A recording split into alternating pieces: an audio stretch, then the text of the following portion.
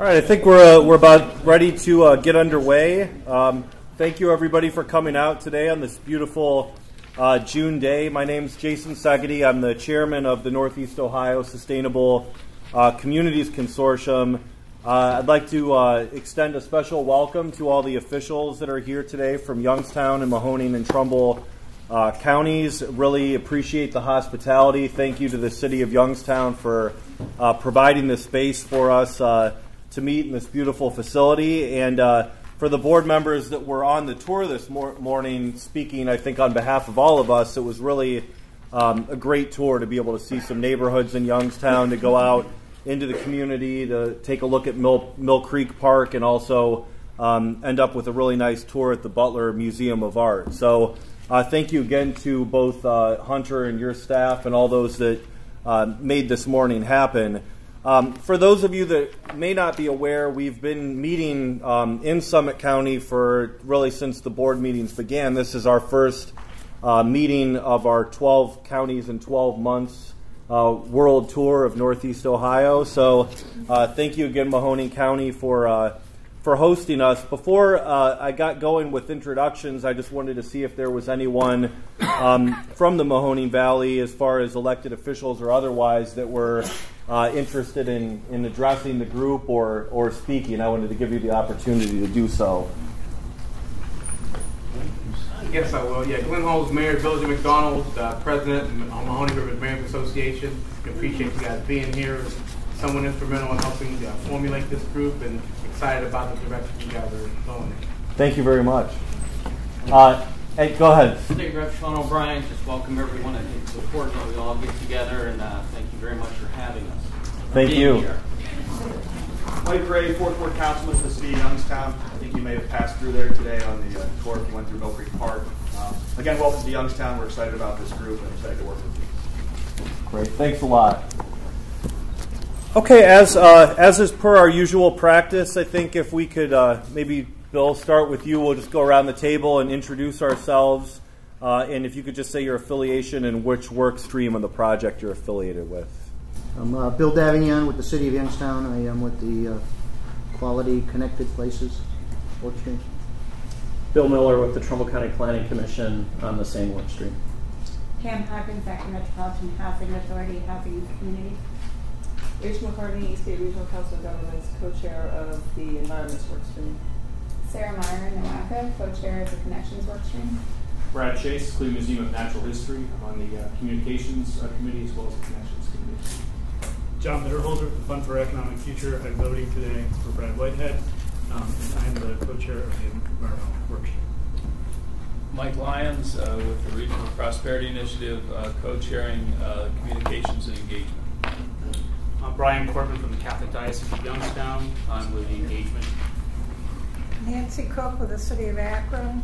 I'm here for Mark Moore, who's on the Economic Work Stream. Tom Terrell, I'm Chair of Great Lakes Biomimicry. I'm Secretary in NEOSCC, and I'm representative for RPI as Vice Chair of RPI. I'm Dan Mamula. I'm the Mahoning River Corridor Initiative Manager, Delegate from Mahoning County, and Vice Chair. And I work with the Environments Work Stream. Again, I'm Jason Segedy. I'm the director of the Akron Metropolitan Area Transportation Study, which is a metropolitan planning organization serving Greater Akron, and I'm also on the Quality Connected Places work stream. Hunter Morrison, director of the consortium and a member of the Quality Connected Places work stream. I'm Peggy Carlo, Asheville County Commissioner, and I'm on the board and Quality. Angie Byington, alternate for Illyria's Mayor Brenda. I'm on the Environment Stream. Hi, my name is Donna Scott with Summit County Public Health, and I'm on the Connections and the Economic Work Streams. Emily Campbell from the Center for Community Solutions on the Quality Connected Places and Housing and Communities Work Streams. Hi, my name is Anna Diacenis. I'm here on behalf of John McNally, Mahoning County Commissioner, and I'm working on the Housing Work Stream. Fred Collier, Chief City Planner, Cleveland City Planning Commission, on the Quality Connected Places Workstream, Housing and Communities, and Engagement. Fred Wright, President, CEO, Akron Urban, the co-chair of the Communications Engagement. I'm Ed Jarris, Director of Regional Collaboration for Cuyahoga County, and I'm a member of the Economic Development Workstream. Rod Short of Penn State University, the Center for Urban Regional Studies, the Economic Development Workstream. I'm Stuart Lindell. I'm at Cleveland State University. I'm Assistant Dean for the College of Urban Affairs and the Director of the Urban Center and with Quality Connected Places. Okay, thank you all. Oh, I'm sorry. Joe Hadley, Director of the Northeast Ohio Four County Regional Planning and Development Organization, member of the Environments Workstream. John Getchie, the Executive Director of the State Regional Council of Governments and co-chair of the Connection Workstream. George Birch, I'm the alternate for the Youngstown Catholic Diocese, and I'm working on the Housing and Communities Workstream. Bob Now, the Director of the Stark County Regional Planning Commission, and I am a co-chair of the Housing and Communities. Jeff Dutton with the Stark County Area Transportation Study, which is the MPO in Stark County, and working on the Connections Workstream. Patty Stevens with Cleveland Metro Parks, and I'm on the environmental in the connection. Any other board members lurking in the shadows? Okay. We're going to have a pretty full agenda today, and definitely the highlight is the Conditions and Trends platform, so I'll try to keep us moving along up until that point. The next order of business is public comment. I believe there's at least one public comment that I'm aware of. So if you'd like to come up to the front, probably be most effective, just up to the podium there. And if you could keep it to around 5 minutes, but the floor is all yours. Sure, thank you. My name is Lance Straves, and I'm an officer with a new nonprofit organization called Energy Ohio Network. I have another colleague, Mike Giesing, here, and a collaborator, Andrew Thomas, who's a director and executive in residence at the College of Urban Affairs for Cleveland State and the Center for Energy Policy. The reason we wanted to come here today was to just introduce or have a coming out kind of announcement in front of a group that we think fits extremely well with a collaborative approach that we are looking at in regards to the energy side. Essentially, we are focused on bringing together Ohio's energy practitioners, including citizens, businesses, and NGOs and not-for-profit organizations, to basically help Ohio realize the full benefits of the current energy opportunities in the best path possible in the future. And I have to apologize with the number of parties here. We do have some copies of one-page summaries that I'm basically reading from. Mike can pass some of those around, or if you have ability to, I think we have about 20 copies. So we will leave those for parties that might be interested. And I'm sorry, Lance, I was going to say, if you want to email it to me maybe after this too, I can make sure it gets circulated to everyone else. Super. We are actively growing our membership right now, and we continue to do that with meetings down in Columbus and other portions of the state. We are located from a focus right now of the practitioners and the founders up in Northeast Ohio. We are basically looking to do 3 general focus areas. One is developing, supporting, and acting on a regional strategy for leveraging low-cost shale energy and distributed generation opportunities as a lead towards improving the environment and quality of life in Ohio and reestablishing Northeast Ohio as a global and sustainable manufacturing powerhouse.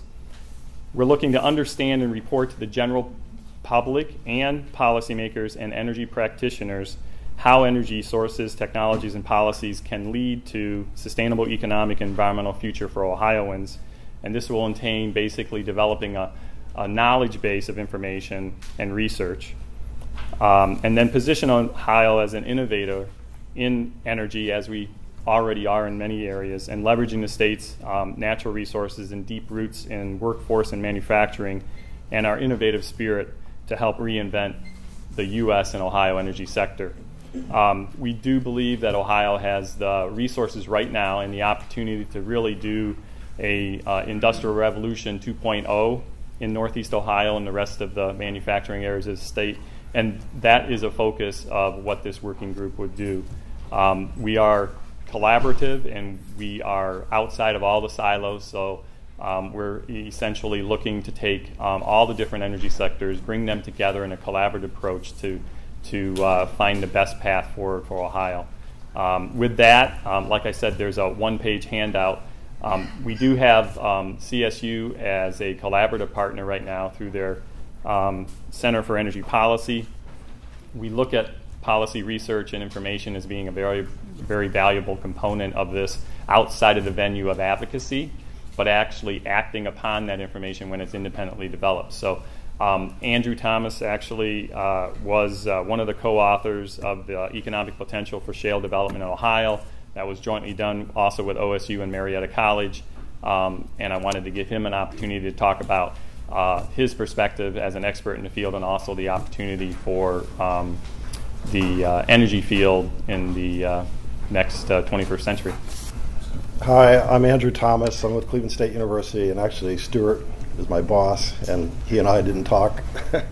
So I had no idea he was going to be here, or he was even involved in this organization. But I did want to just tell you a little bit about what we're doing at Cleveland State. We started this Energy Policy Center up a couple years ago. In my view, at least initially, it was the critical need that we felt was, as the technology is coming forward, that new technology in the energy business is not being adopted very quickly, and it's primarily due to regulatory and institutional impediments. And this is becoming more true than ever right now, as we're looking at how natural gas is going to revolutionize Northeast Ohio. And so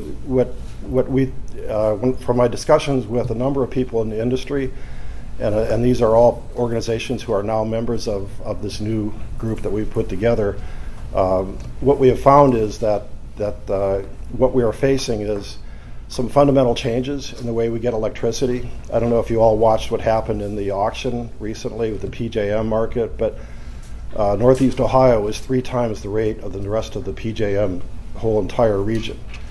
And this is going to translate into higher cost electricity for us and the capacity charges. And the way around this is distributed generation. And distributed generation, of course, relies on natural gas.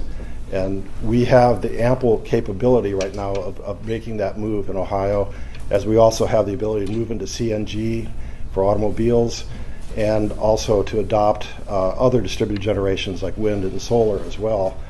But it requires some thinking of how we're going to approach all this. And so what we had offered up to this new group, E.ON, is that we would provide for them regulatory research and related institutional research to help them develop ideas of how we might be able to go forward with a plan in Ohio that we can offer up to policymakers to use as they see fit.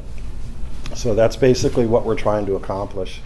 And I think we're well on the road already now for it, but obviously collaboration with this group would be something that would help significantly in our efforts.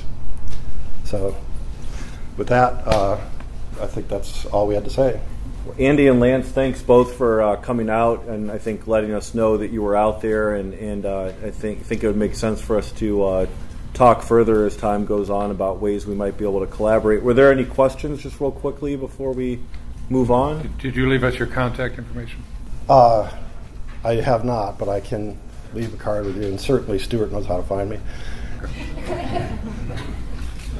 Thanks a lot. Okay, before we move on to the next order of business, I did want to recognize Howard Mayer, because Howard, not to put you on the spot, but this is Howard's last, at least official meeting as NEOSCC representative. He's going to be retiring at the end of the month, and I just wanted to recognize him for his long service at NEOSCC and for NEOSCC's role in this consortium, their very important role, not only as one of the founders, but being willing to be the fiscal agent for the project, which is a pretty thankless job, I think, in a lot of cases. So I don't know, Howard, if you wanted to say anything else, but I wanted to recognize you. Thank you very much. I'll never pass up an opportunity to say something, but we're very, very pleased and very proud to be part of this organization. It's great to have been at the initiation of it when Jason and John Getchy and Bob Now and I had conversations. Well, what can we do? Well, we saw the NOFA first come out, and it's just wonderful to see what's happening. And so congratulations to everybody.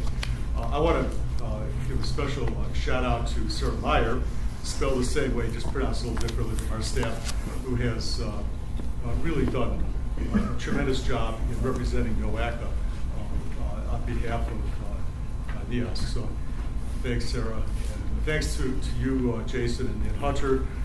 We wish you great success. This is a tremendous concept, a tremendous project. We are trailblazers nationwide, and it's really great to be part of something like this. Thanks a lot, Howard. Okay, next order of business, we are at item 3A on the agenda, which is approval of the minutes of the May meeting. I believe they were distributed in your packet, and with that, I'll entertain a motion to approve the minutes. So moved. Got a motion? Second, Mr. Lyons. Any discussion, corrections, comments? If not, all in favor, please indicate by saying aye. Aye. Any opposed? Motion carries. Thanks. Next order of business, item 3B, which is a presentation of current financials and budget, and I'll turn the floor over to Emma Barcelona. So everybody, in your packets, you have 3 pieces of information. You have our current expenditures. If you received an email last week, we adjusted it slightly, so the one you have in front of you is correct. These are our expenditures, column B, through the end of May. You'll see that that your contribution as far as the consortium membership is also included there as far as your match at just over $800,000 at this point. Additionally, you have our cash position. I wanted to bring your attention to this in particular because it was in May that we conducted, or we completed a large draw from HUD. Per their request, and how we'll be proceeding forward from now on, is that anytime a contract is approved by this body, we will be drawing the full amount of obligation into our account. So you'll see there that our receipts is a larger amount than we actually spent last month, and that will continue as the program goes on. Of course, we'll draw less from HUD as we'll have it on hand, and we'll pay out on our obligations to contracts with that. Additionally, you have the attachment here. Of course, you'll be discussing further the action later in this meeting, but the contract status is attached, so you can see our obligations to date, how we've paid out on our contracts, and the status of open contracts. And then, of course, we have some pending activity moving forward. Indeed, at this point, we've not received any word to the contrary, but HUD did accept our plan for expenditures for the rest of the next 18 months thereabouts on how we'll be spending. And in that, it includes the need for us to draw down and expend larger contracts in the coming months, in the next 2 quarters in particular, that will then, of course, be based on activity that we'll be conducting over the next 18 months. Finally, I wanted to note that the audit is complete prior to the next executive committee meeting. So in 2 weeks, we'll be inviting the auditors, meet in more for about an hour prior to the meeting for anybody that's interested in getting the full breakdown of the audit and the tax return. The auditors will be present at our next board meeting for 10 or 15 minutes to go over the overall board presentation on the audit for your acceptance, if you so choose to accept the audit. But indeed, if you're interested in understanding the fiscal activity and any other activities for the last fiscal year, FY11, that'll be prior to the next executive committee meeting. Are there any questions I can answer at this time regarding expenditures or budget? Oh, finally, I apologize. With the changing or the modifications that we'll be making with our activity, we are working on changing the budget. So as that is prepared and ready, hopefully by the next board meeting we'll have that so that we can then submit it to HUD for their approval to move forward. The total amount of expenditures is not changing. It might be the line items, it might be the activities that we're funding as a result of some of these modifications. But beyond that, there's no monumental change with those.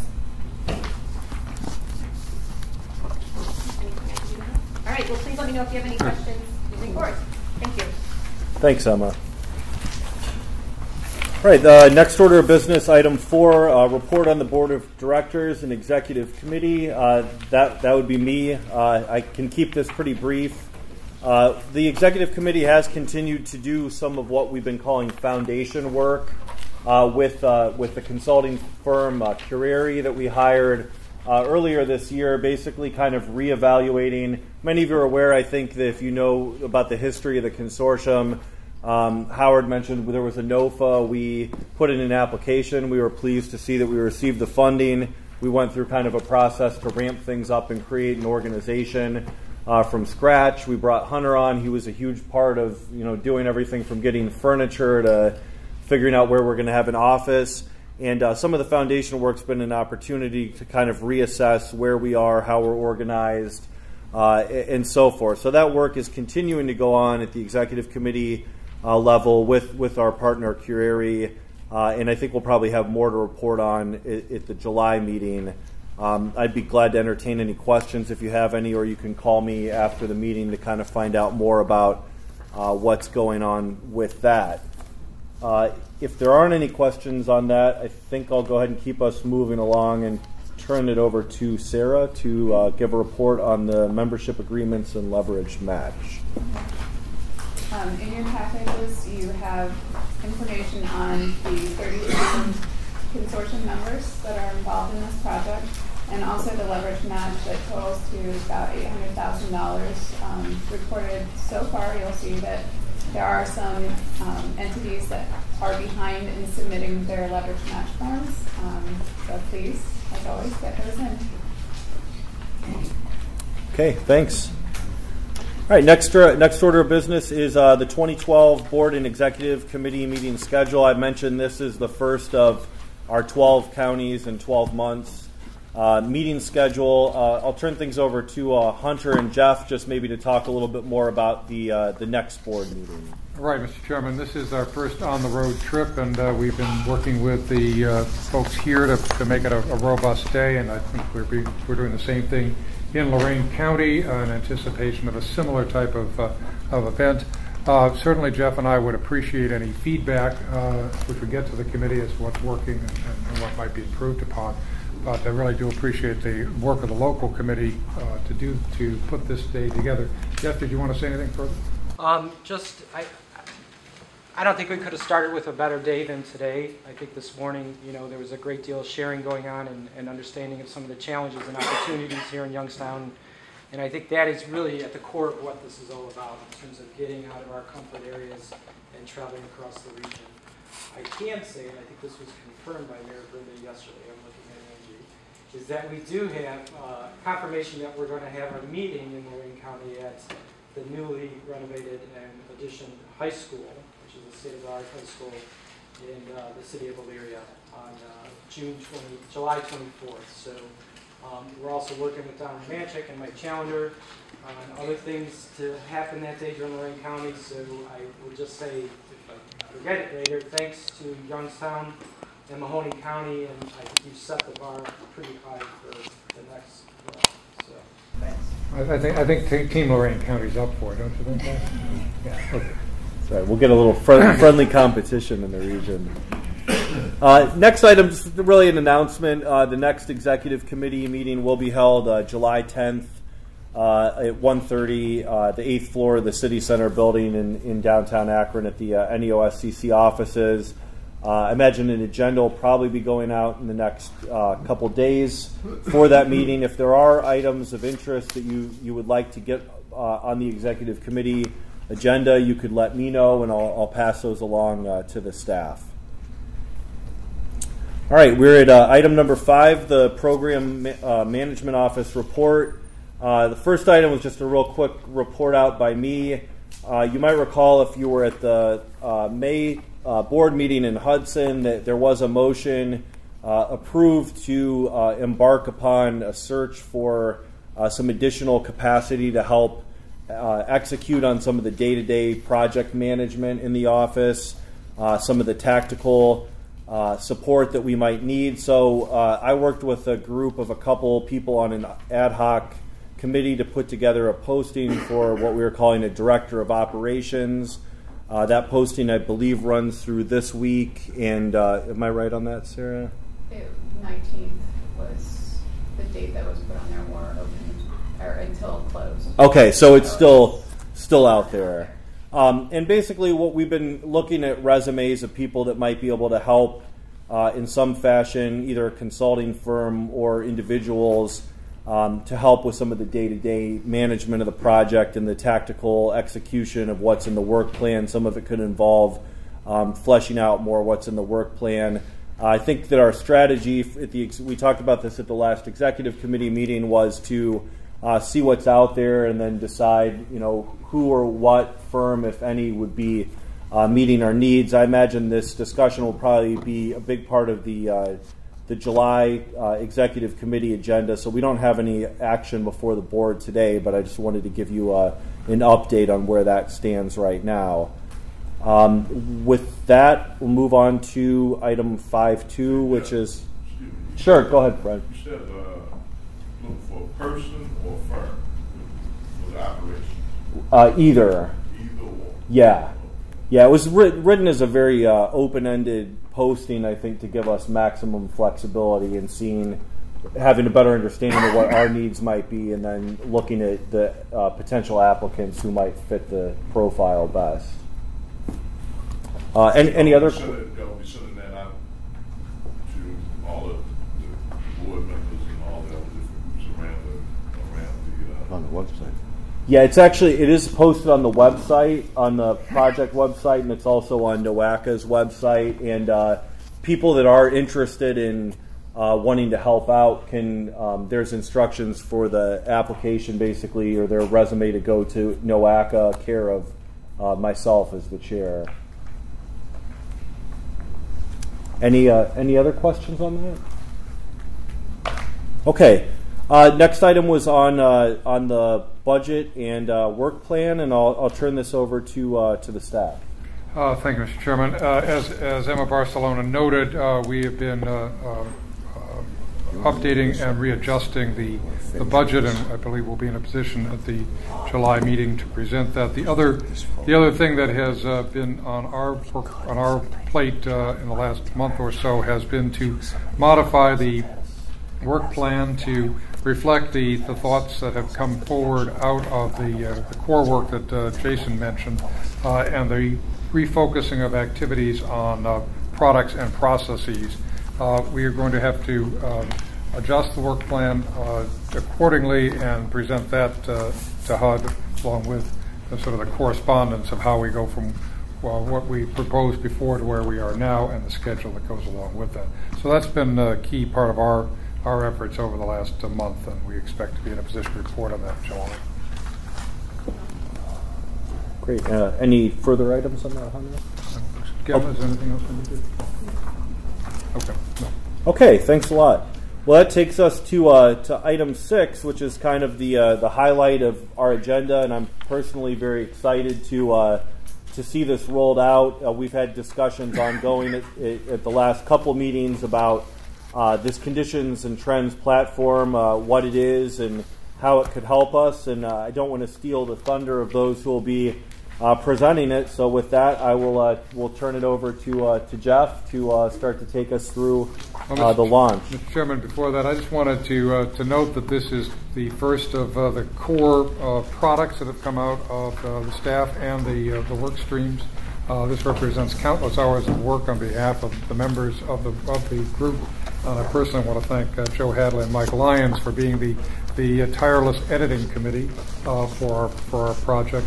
But it really does represent a most unique and significant starting point.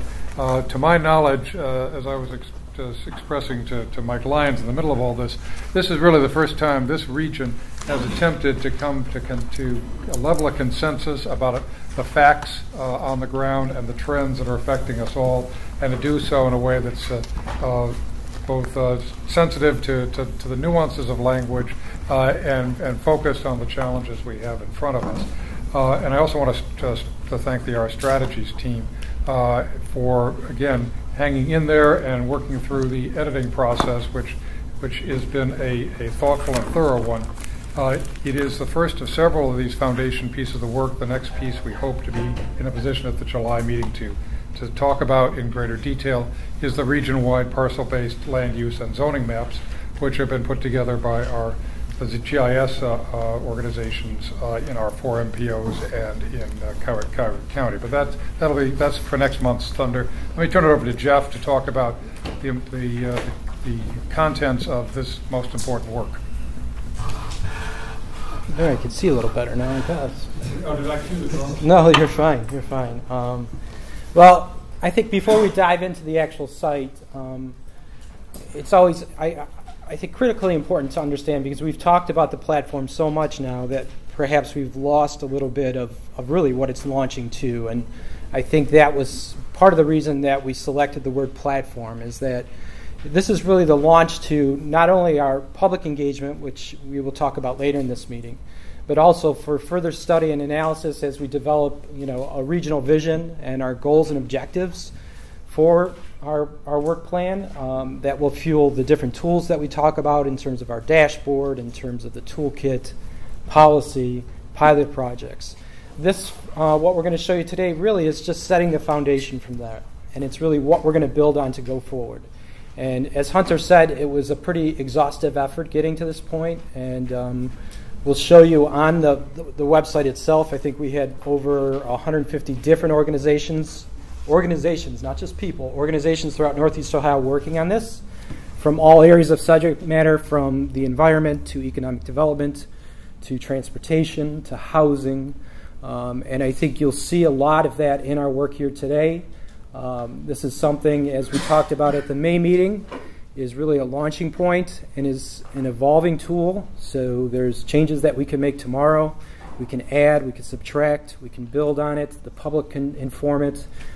They can actually participate in building it, as you'll see in the asset list piece that we have here. But really, fundamentally, I think this sets the groundwork for us to move forward. And it was a necessary step to kind of understand the conditions and trends on the ground. And I know that there's a little bit of weariness in terms of talking about this and wanting to get on to the next step, but this was an important one to take. And also, I think an important one to show the collaboration across the region to move forward into kind of solution development, because it was critical to kind of develop some of the relationships that we've developed in putting the platform together. And I think it goes without saying that those relationships will be critical as we move forward into the different parts of the planning process. So, Mike, there was going to be indoor fireworks, but then John Getchy moved me into this room out of the arena, so we just decided to scrap the indoor fireworks.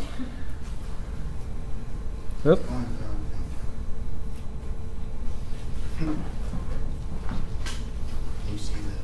Yeah, just double click on it. And here we are at the Conditions and Trends platform. This, again, is the reason it's a platform and it's online was just because we want it to be a living and involving document. We are working on a short 2 to 4 page executive summary that will be published probably in the next week or two. But the impetus for this was that we didn't want it to be something that was outdated the next day. So we took particular attention and focus to developing an online presence that not only presents our work, but also is an interactive place where people can comment and help us build our work in the future. So what you're seeing here now is the homepage of the platform. And like any other website homepage, it has some pull-down and drop-down menus to go through in different ways. And so what I thought we would do today is just kind of take a quick glance at some of the different features, and then we can look at the different themes in a little bit more detail as we go forward. Because I'm really, really excited about maybe having a meeting that goes from 1 to 3 today. And looking at Chairman Manuel there, Vice Chair Manuel. So on the homepage itself, if you look at the gray arrow there to the left in the left-hand column, the overview is a letter to the region from NEOSCC that encapsulates what our initiative is about, what we see some of the challenges on the ground, what some of the findings are in terms of how we are viewing them, and how we're going to take a look at working together to develop new opportunities and solutions going forward. And then it's also a call to action, a call for the region, no matter if you're a resident, an elected official, an agency official, or anyone else in the region that's a stakeholder, that you can get involved in this. And Patty will be explaining later about our community engagement plan. But we'll also be going out and meeting with elected officials and other agency officials throughout the 12 counties. And so this kind of serves as our welcome and almost challenge to them to kind of get involved with us and develop solutions together. Maybe go back. There we go. So if you scroll down a little bit, at the executive committee meeting a couple weeks ago, it was pressed to us, and I think rightfully so, that we needed to kind of present an FAQ of what this document is. And so this intro on the homepage basically talks about what this is and what it isn't. It is a platform, but not a political platform. It is a place where all of our findings are based on data and have been analyzed for their truthfulness. And so there's no conclusions drawn.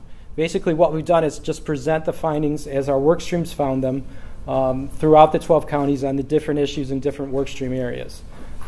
As you scroll towards the bottom, you will see that, again, you can access the NEOSCC letter to the region. You can also take a look at our list of community assets. This is something that the Quality Connected Places work stream is working hard on, to identify assets throughout the 12 counties. And what we've developed today is based on some preliminary work and some of their preliminary listings in terms of listing the assets throughout the 12 counties. I think there's over 250 of them that we listed now, along with hyperlinks to those assets. So as we develop plans, and we talked about it today on the tour when we were going past the park and building off assets within the region, this will become a critical part of how we develop our plans going forward. This is also going to be an entree point for citizens engagement, which we will involve them in suggesting assets to add to the list. The asset list will also then get kind of organized a little bit better. This is one of the things that we really didn't get to in order to launch this today. Can I go back? Any questions thus far? Am I going too fast, too slow? Underneath that is, during the course of our research, Joe McDonald in particular put together a list of 144 different plans, regional plans that were developed, economic development plans, environmental plans, transportation plans throughout the 12 counties. And what we've developed here is a search engine that you could search throughout those plans to find different data or different data points that you're looking for. This is something that, as a tool based part of the platform, will be developed further as we go along. So you'll not only be able to look at the plans, but also look at some of our findings and kind of have a combination website on some of them. But again, it's about documenting what's been done in the past so that we understand and can build off some of the successes in the past. And this is something, it's in a different form. We've had this on the website for the last couple months, and there's been a lot of visitors to that area to kind of just peruse the database of plans. So, Mike, if you want to go up a little bit, and we'll finish. On the left over here are all the different ways that you can navigate through the website, including some overall themes, which we'll get to in a second, and our different work stream areas. Our work stream areas, for those not familiar with our work, are economic development, the environment, housing and communities, connections or transportation, and quality connected places. So what you'll start to see here is that we have developed an organizational structure where you can look at our findings not only by the work streams, but also kind of rolled up into the themes and start to see the bigger picture and bigger narrative across the 12 counties. In the right-hand margin is a way for people to log in and create a login identity so that they can interact with the site and post comments and be part of the community as we build the site. Jeff, I tried doing it yesterday and wasn't the login completed. Is that to be ready today now? Yeah, because it was in its build state yesterday, so we weren't allowing people to sign up yet. So, thanks for trying, though, Howard. Thanks. Also, in the right-hand margin, you'll see a DigiNeo program. This is something that I've been talking about for a long time. It's going to be part of a campaign kind of informing the public about some of the choices that we've made in the past, as well as informing them about some of our successes. And so what we've done here in the launch today is listed like 10 different facts and figures around population decline, about the increase of land that we're using and land that we're developing, the lessening of the ratio of people per acre in the region. As we've grown out, we've gotten smaller in terms of our population. And then some other things in terms of single drives in automobiles. What else is at the bottom there? I can't read it from here, Mike. Brownfield sites, Yeah. 10%. And this is something that I think is going to be important to pull out from our findings some facts and figures that you can share, particularly with the public. I presented last week at YSU to a group of high school teachers, and it was a fantastic experience because it was the first time that we actually had the data and the maps together. So I was able to kind of tell our story, and their jaws just dropped when you talked about housing and transportation costs, the amount of people in the region that has declined, where we've grown by 33%. And so it was very interesting for them to kind of see it in visual form. But this, again, will be another way to kind of communicate it in a shorter form. So why don't we do the atlas real quick before we go into the themes? Another tool, and this really came out of the mind of Mike Thomas here, is the Northeast Ohio Map Atlas. This is an atlas of all the different maps that we put together in order to deliver the project. So under News and Resources, you can go to this whole library of map.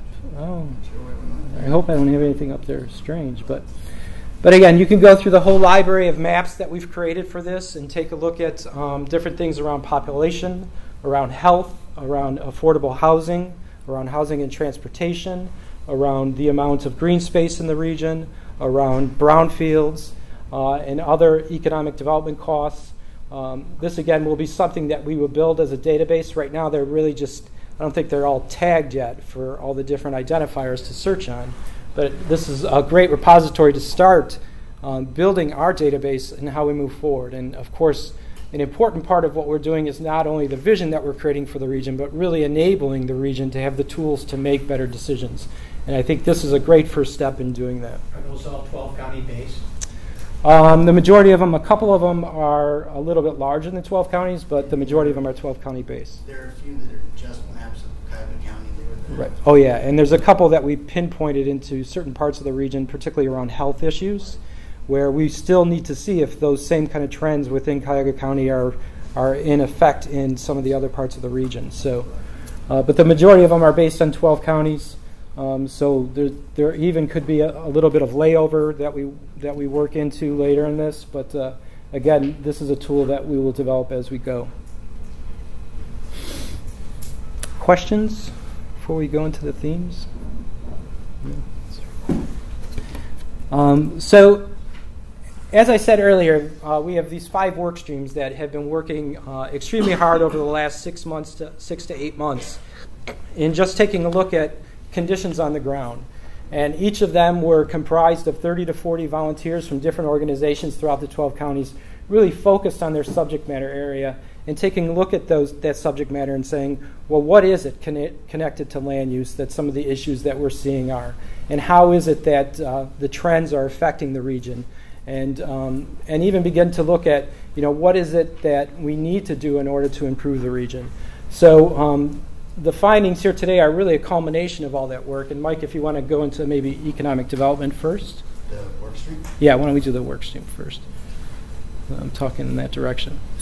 So each of the work stream areas carries probably 6 to 10 different findings that are subject matter related to them. In economic development, they range from things around incentives for project locations to not really understanding the total or complete cost of project development, as well as looking at land use and economic development and how that affects the process. So if you want to open one of the findings, maybe. So in this first one, that really, maybe Mike, why don't you talk about this since you can see it a little better. Okay, well, the first one has to do with employment growth and strengths in driver industries, and you can see we've included a number of graphs explaining that finding, along with text that goes into detail on what is in each graphic. All the supporting documentation for each finding is found on a single page that's related to that finding. You can see there's a lot of information here, and that's true on virtually all of these. Do you want to walk them through maybe the magnification of the graphics? Oh, sure. Just click on it. Up it comes. And then you can also take a look at all of the graphics going forward, just doing a forward, so it's almost like a mini PowerPoint that you can present. Anthony? Can you download it from that site, or do you have to go to the map location, or is that not possible? I think you could probably download a very low-res JPEG off of it, but I don't think you could download the actual image yet. Not yet, but we'll it's be coming. Yeah. Yeah, there's a lot of things, and as you guys know from the last board meeting, this has been a work in progress, and this was a good place to kind of pull the curtain back and start using it, but there's a lot of features that we'll be adding in the next couple of weeks to enrich that experience. So. We can add a download button. Right now, people can just right-click and save the image, and if they want to do that. Where did this information all come from? The economic development information, I think a lot of it came from some of the Team NEO work and some of the Jobs Ohio work. I'm not certain the individual citations on, each of them are cited in terms of their source document. This was work prepared, I believe this is the work prepared under the direction of Ned Hill at the request of Jobs Ohio as part of the effort to do a Northeast Ohio economic development strategy. So we were benefited, quite frankly, by a serendipitous synchronicity here between our work and theirs. And as they release more of theirs, I think they're going back through some of this. I believe we'll be adding additional data points. Like on this one, that it's the OSU Center for, it's hard for me to read. CSU. Pardon. CSU? Yes, exactly. Yeah, and primarily we didn't really perform any primary research to get this done. I think most of the research was done already. We did invest in a little bit of research and data from the Center for Neighborhood Technologies, but otherwise it really came from common sources here throughout the region. So each of the work streams are kind of set up like this into findings and then drilling down deeper into the findings. You can also view all this information by the themes, and maybe might go back to the home page and we can look at the description of the themes. Sure. Any questions as we're bumping through?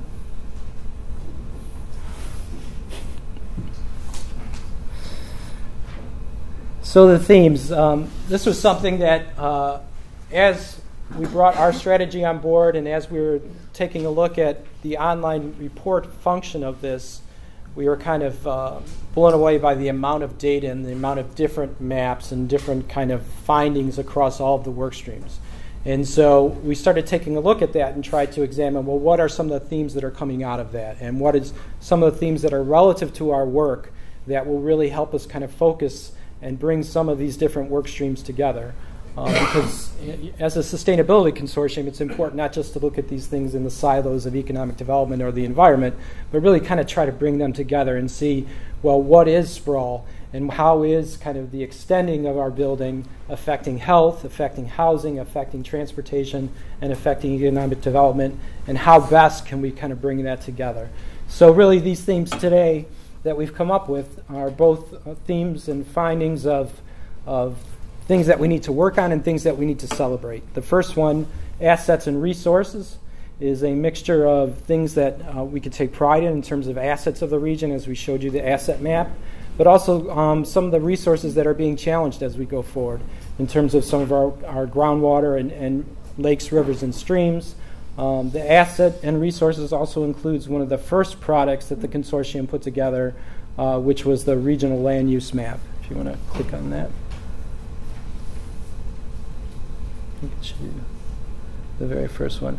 And this was a product that, again, came together through a very unique and for the first time collaboration across the 12 counties to really develop a regional land use map. And as Hunter mentioned, and Anthony is really working on with a lot of the MPO staff and Bob Now and his staff, we're really focused. The next deliverable will be a 12-county zoning map, which, again, kind of parallels this one in a lot of ways. And then it'll be up to us to kind of figure out how can we best make these into products that can be usable at the ground level. So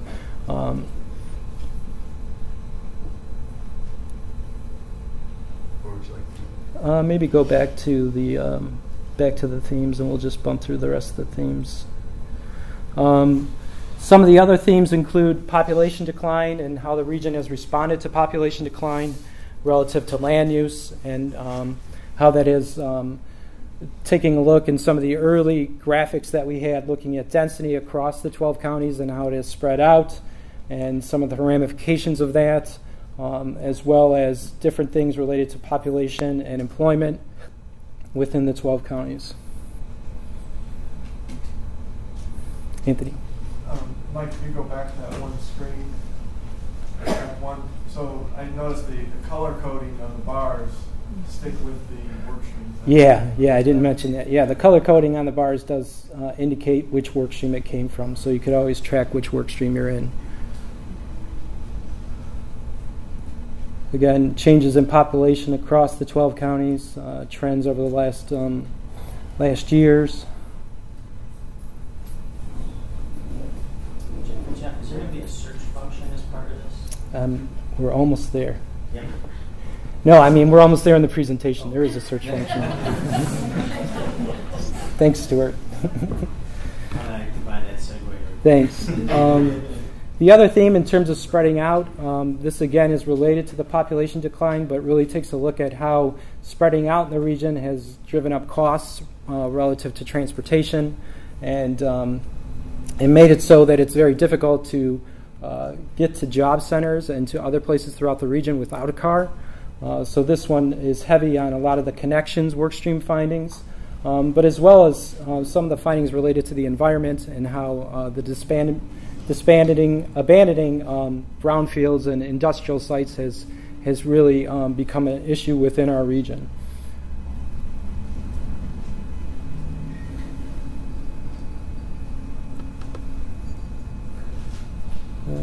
Yeah, this one is on household costs and housing and transportation costs. I don't know if this one is linked to blow up correctly. This would be an interesting one to look at.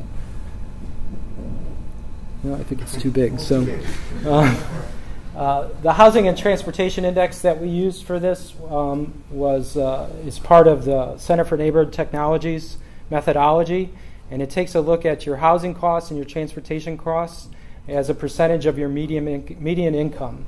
And what they have found is that to be affordable, it would be 45% or less of your median income in terms of H+T costs. This map indicates the areas that are 45% or lower in the dark gray. All the rest of the region in terms of this, I guess it would be a salmon color, is 45% or higher. The wonderful thing about purchasing the data from CNT is that we can now drill down to different neighborhoods. We can drill down to different metro areas through the 12 counties. We could look at housing costs only. We can look at transportation costs. And I think, Kelly and Anthony, didn't we get 2000 and 2010? Didn't we get them both? Yeah. I think we can also do a comparison. I think this is 2010. Yeah. Yeah.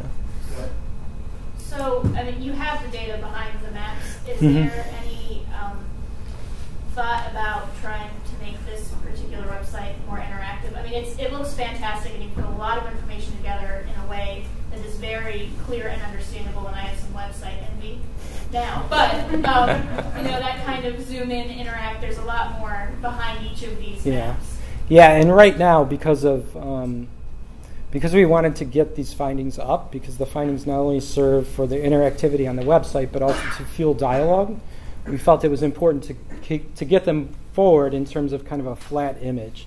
But there is a lot of data behind all of this that we need to start culling through and putting together, because what I am excited about is that people will be able to come to these sites and drill down to, you know, how they are affected within where they live, not only housing and transportation, but we can add in some health things and different things that NEOREO does, as well as different agencies throughout the 12 counties. So bear with us on that front, though.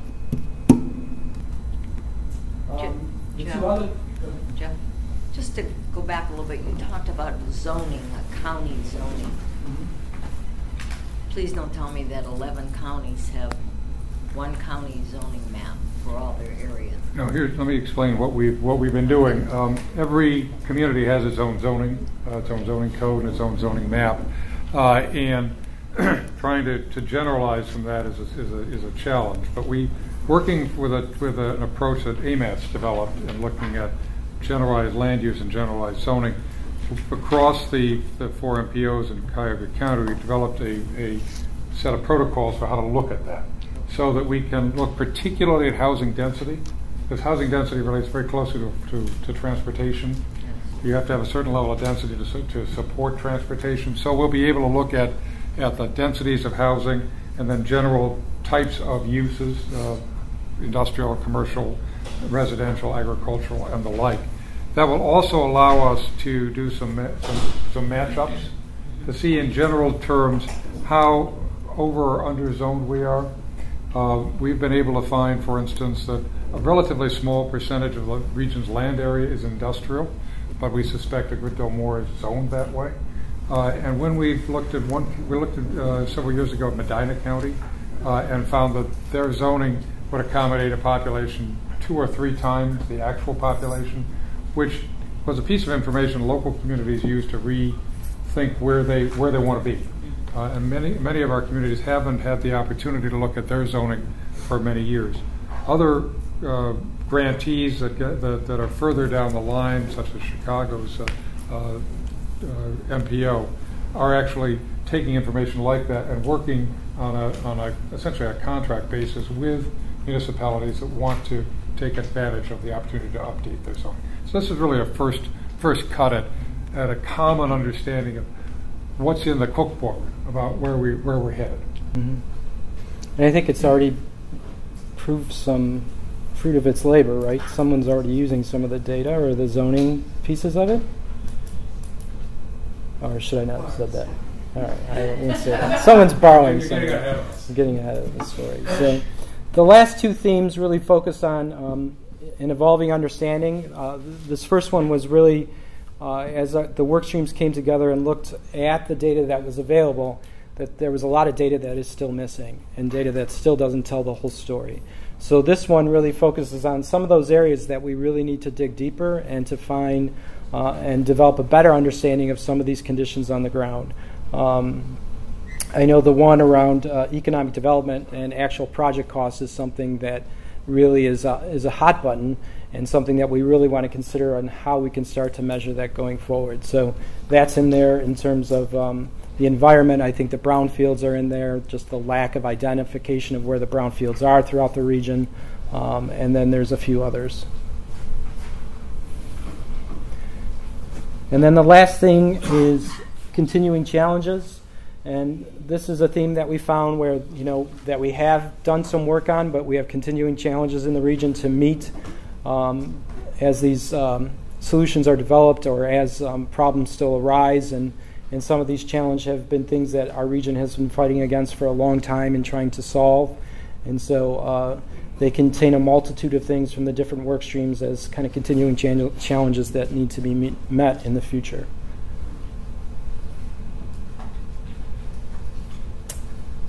With that, I guess I'm going to answer Stuart's question now. So in the box on the upper right is a searchable tool. So you can plug in, if you put in the word population up there, and then search through the posts.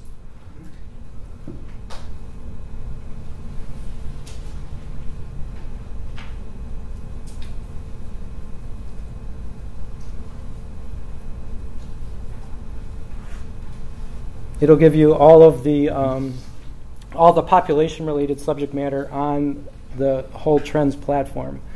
This is still something that is kind of in development because right now it's searching the entire website, so you might get pieces of content in there too. But it is an interesting way to look at it. You can do it for keywords such as cost, brownfields, health, and really start to hone in on different subject matters that might be more important or more critical to you. Other questions, comments? Jason? Well, Jeff, I think first I'd like to really commend you and the team from our strategy and the team from 427 Design that pulled all this together. I think it's really impressive, especially considering when you talked about this at the last board meeting, the amount of data and information that's been pulled together in a relatively short time. And I know you guys have been working really, really hard on this. It looks great. So I wanted to commend you for that. And one of the things that I find very exciting about this is you talked a little bit about some of the foundation work we've done, and you mentioned the 4 kind of main work products that we hit on, which were a toolkit of best practices, a dashboard to kind of let us know where we are as a region, pilot projects that might be able to flesh some of these themes out, and then policy recommendations. And I think just so everybody on the board kind of knows where this is going, and the first part of my question was maybe to ask you to speak to that a little bit more, but what this really enables us to do, I think, is to have a pretty good database to start to figure out, for example, when we put a dashboard together, we have some great indicators here already. When we might want to investigate different kinds of pilot projects we could be involved with, some of these findings I think would help us to identify those. So the first part of the question, I guess, was if you were able to just speak to maybe where some of this is going vis-a-vis those products. The second part was some of us were talking today when we went out in the community and talking about how there's no substitute for seeing things with your own eyes, and how I think another powerful thing about this platform is it pulls together some data that people can start to get an understanding of, and then might lead to opportunities for people to go out and investigate things for themselves, or lead to the other types of engagement that I think you're going to talk about later in the agenda. But I wondered if maybe, if you still remember the first part of my question. I have a knack for this kind of thing. The second part was maybe to just talk a little bit about how this is used as an engagement tool, because I noticed you have the join the conversation button, and I think a lot of good opportunities, and I'll shut up. I appreciate the thanks, and so on behalf of 427 and our strategy, you're welcome. But a lot of this was really just based on the hard work of the project managers and the work streams, really, and that's to me, and it was great to see all these organizations come together, and I think Mike Thomas will be happy that he and I aren't exchanging emails on Sunday morning at 6 a.m. anymore, but perhaps that will happen going forward. But I think this is the subject matter that we're going to be talking about. This is what we need to engage the region in, not only within our board and our executive committee and our work streams, but the greater region around these facts and how they relate to our work. And I think all of that will infuse the dashboard. I mean, there are some things that are easy to pick on indicators, but there's also things here that are going to spur conversation with the public that might change our mind about some of those indicators and kind of reposition them in a different way. And this is kind of the coming together of all the supporting information and the finding information so that you can move forward and develop different plans and different strategies. It's kind of the education that we needed to do on the region, because it really hadn't been done in this fashion or comprehensively like this before. I will also say that there are other findings that the work streams have worked on that will be added to this. So this is not a limited universe of findings. This is a learning process and will evolve. I think what we try to focus on is what are the 5 to 6 most impactful. But as we did that, it got to be 7 or 8 and growing and growing. The challenge for us is to take all of this and to manage it into a process that we're developing a really comprehensive solution at the end. And I think this is going to set up some expectation as to what it is that we're analyzing in the next 18 months. But I think we need to take that challenge on and say these are the areas we're going to analyze, and this is what will be part of the deliverables at the end. So I think it will influence the type of tools that we developed. I mean, a great tool, as Emily said, would be just the interactivity of some of these maps. Another great tool with the zoning and land use map would be, how is it we could put it on a site where people can just download quickly and make decisions and relate it to some of this other work. And so there's a lot of different tools out there that we have to focus on, and a lot of tools that are part of the HUD deliverable anyways that we need to do. And I think this helps us get that started. To your second question, it is, I think today was, I wish we had videotaped the entire morning, because it would be something that I think the whole board should have watched, because it was really great to see people interacting around some of these issues here in the neighborhoods, particularly in Youngstown. And really it's that kind of learning that we need to spread. So as part of this platform in the future, particularly the general public will be able to post photos and tell stories about how these issues relate to them. Because right now, if you're somebody, like if I gave this to my brother, he would say, well, it's a bunch of maps. What does it exactly mean to me? And so we need to work on that and also let them define it for us. So I think that'll be a significant part of what Patty's going to talk about. But all told, this will be something that's just building blocks that builds to the dashboard and builds the kind of better region understanding. I think I got them both. Howard? Your brother may be right. It is just a bunch of maps. But it's never been done before. No, and I believe me, I don't discount the effort that we got to get here. I don't discount it at all. I've seen many a trends and conditions report. This is really terrific. Thanks. And, it's probably the best that I've ever seen. From the map atlas to the collection of existing plans, this is top-notch effort. Yeah, and what I'm saying, Howard, is that we just need to challenge ourselves not to just rest on this, but make sure that it's relatable to all the different audiences.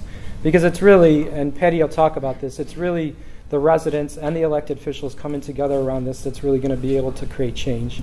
And so we need to make certain that they understand these things in their terms and they can do something about it. Dan? Yeah, I'd like to, first of all, congratulate the work streams and managers and consultants who put this together, and especially you for your efforts. But one of the things I wanted to kind of stress was that the platform is the beginning of a regional conversation. It's not the end all be all. It's to generate discussion, sometimes even possibly contentious, but discussion based on fact, not on wishful thinking. So I think that's important in that it's dynamic, that it's not static. It's going to change. New things are going to be identified, and that the information is useful to local officials. The problem with local officials is they don't understand. They don't have people. They need to be able to zero in on data. They need to know to make decisions for all kinds of reasons, whether it be grant applications or planning or whatever. So I like the dynamic part of it. Well, and I do think we talk about products a lot and tools, and I do think what we need to do in the future is really take a product development mentality and say, well, what is it the final user within the government organization is going to really need this for, and how we can best shape the development of that to achieve that. So it's not just that we are kind of comfortable in the typical tools or the traditional tools, but how we can kind of move that conversation forward. So, George. As we move forward into the engagement process, if we're successful, I can imagine that the level and volume of traffic on the website and comments, suggestions, if not properly managed, can swamp the thing. I just wondered how much conversation has been going on about capacity strategy to deal with this as a truly interactive tool and engage people in a meaningful way, not just sort of like a surface way. Right, and I do think that, and we've talked about it with, and Patty will touch on it a little bit in the engagement process. We've talked about it with our strategy and internally. I think it's almost a full-time person that's going to be curating this, along doing some of our other social media and other kind of community outreach. Maybe full-time just curating this will come in waves, as we introduce new things. But as this gets out to the public, I think there will be quite a bit of interest. And back to Dan's point is that we can't be afraid of argument. I mean, there's going to be people that really, really disagree with what we're doing and really, really disagree with some of our findings, even if they agree with the overall purpose. And we need to find a way through online engagement and in-person engagement that embraces that dialogue. I don't want to spend all of our time online because I think most of the changes are going to happen in person. And so we need to use our resources wise to manage this, but make sure we're doing parallel efforts on the ground, particularly in communities that don't have access to tools like this. So, Jason. You kind of touched on this, but could you talk maybe just a little bit more too about the strategy going forward on disseminating the information, letting people know about the site, maybe how that would interact to even having in-person meetings to engage? I know, for example, the Plain Dealer is interested in covering this now that it's released. I promised to tweet it to my 90 followers on Twitter. But I think there are probably other ways that you've thought about, because you're very good at that, of engaging people, and if you could share a little bit about that. Well, I don't want to steal from Patty's thunder because she's going to talk about this and how it fits into the public engagement plan. But I can say through the work, kind of the integrated work of our strategy and Patty, there's going to be, actually starting today at 3:30 or 4, quite a bit of push out on this. In our social media channels, there's a lot of media here. So there'll be a lot of noise, if you will, made about this in the next week. And we do have a strategy to keep this moving forward and to bring out, as I said, some of the salient points of it. And we're meeting on Thursday with Patty's team and Jeff's team to really focus on. So we have the findings, and now how can we get them into more of a digestible format so when we go out to have public engagement that works. So, but yeah, I think at an executive committee meeting about a month or two ago, I said, I'm just waiting to let the dogs loose, and tonight the dogs are being set loose. So it's going viral, you might say. So, other questions? No? All right, well, thank you, and really, the platform will only be as good as you guys visit it and make suggestions for it, so we want you to do that. You'll also be receiving probably sometime late tonight or early tomorrow kind of a templated email that you can share with your staff linking to this as well as your boards, so that we kind of have some consistent messaging going out to all the different board members of our board organizations. As well as a pretty nice thank you going out to all the workstream members tomorrow morning for helping to build it. So with that, I will conclude my discussion. Thanks.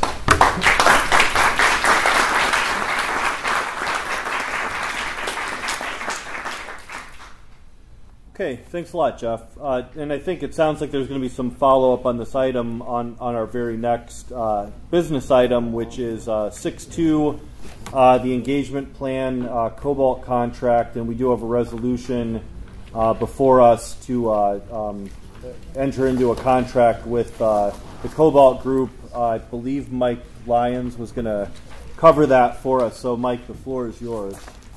Okay, thank you, Jason. I and Fred Wright are the co-chairs of the Communications and Engagement Working Group. And we have, I did want to make a few comments that I think are a little relevant to some of the discussion about, we have two consultants. One is our strategy, and you've seen their work here. And the other one is the Cobalt Group, and you'll be considering approval of a contract with them today. You have a resolution for that.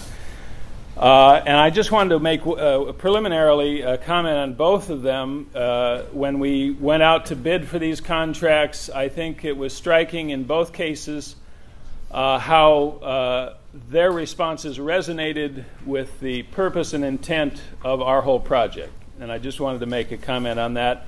And I think that is displaying itself in the work that both of them are doing. Our strategy was thrown in at a time when we were when the platform, and we called it a report at that time, was in the works. And they've been working, really put a lot of time in. I don't think we or they quite expected that was the role they would play. Really taking this report, transforming it into a platform, and then working it into the form that we have now. I think that was the only thing that could happen, given the situation. And also Joe Hadley and I were assigned to work with them and Jeff Anderley on this work. We also received some feedback from the board on the findings. You may recall last couple of meetings, we went back and looked closely at those findings to determine whether they were really supported by the data, whether they were phrased in a way that really reflected findings as opposed to opinion, that sort of thing. And I think that whole process was a very strong and positive refinement. So all of that has gone into this so far. And underlying that has been all the work of the staff. The findings were based upon a tremendous amount of work at the staff level and the work stream level.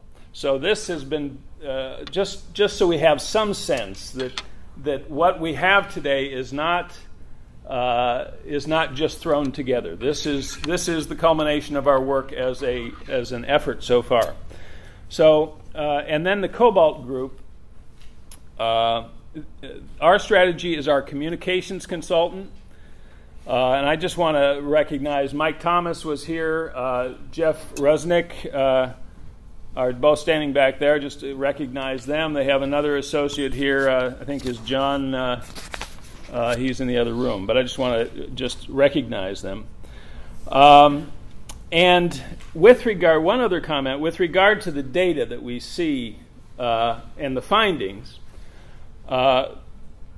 and some of the questions had to do with what is the underlying data that supports these findings and the maps. I think by putting this out as a set of findings, as supporting information, we are really throwing out there for scrutiny a lot of information, some conclusions, and what we might also find is that people might question the underlying information. A lot of the underlying information is based upon other studies that have been done. We might find that there are people who have additional studies that are either in the works or have been done that we haven't even included in our information, that might not be supportive or might be more supportive of the information. So I think there are a number of levels that we will be finding engagement. One might be a data level of scrutiny on the data and then on the findings. Another layer is the interpretation of that data. And this is a little bit what is moving forward. The findings are a little bit of an interpretation of the data. The themes that we've identified are an attempt to begin to see categories of the findings. And this is where a lot of work has to take place on the part of ourselves in engaging others. So there's a heck of a lot of work that goes forward from here. And I think a lot of scrutiny as to what the work is that we've done already. All right, now we switch from our strategy, their focus is communications.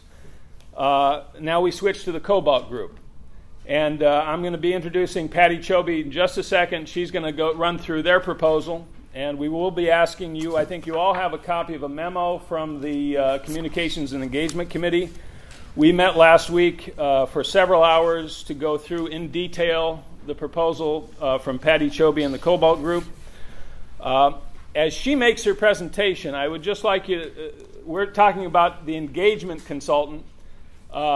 This engagement, you shouldn't think of it as we maybe normally think of. Our MPOs have public engagement processes. Our public bodies have public engagement processes. We generally approach those things as meeting an obligatory requirement. This engagement process is not just to meet an obligatory requirement. This engagement process is to build capacity for this conversation that we've been talking about with the platform. So I want you to keep that in mind. We expect the Cobalt Group to be an integral part of the staff and an integral part of the operation from this point to the end of the project. So as she presents, I just want you to be aware that this is not some separate effort from our core effort that's to take place out here. This is a process that will be fully integrated into our staff process. It will be fully part of the capacity building process that we contemplated when we first got into this whole project. So that's just a little bit of background. I'd now like to introduce Patty Chobe to go through her proposal. Thank you. Thank you, Mike.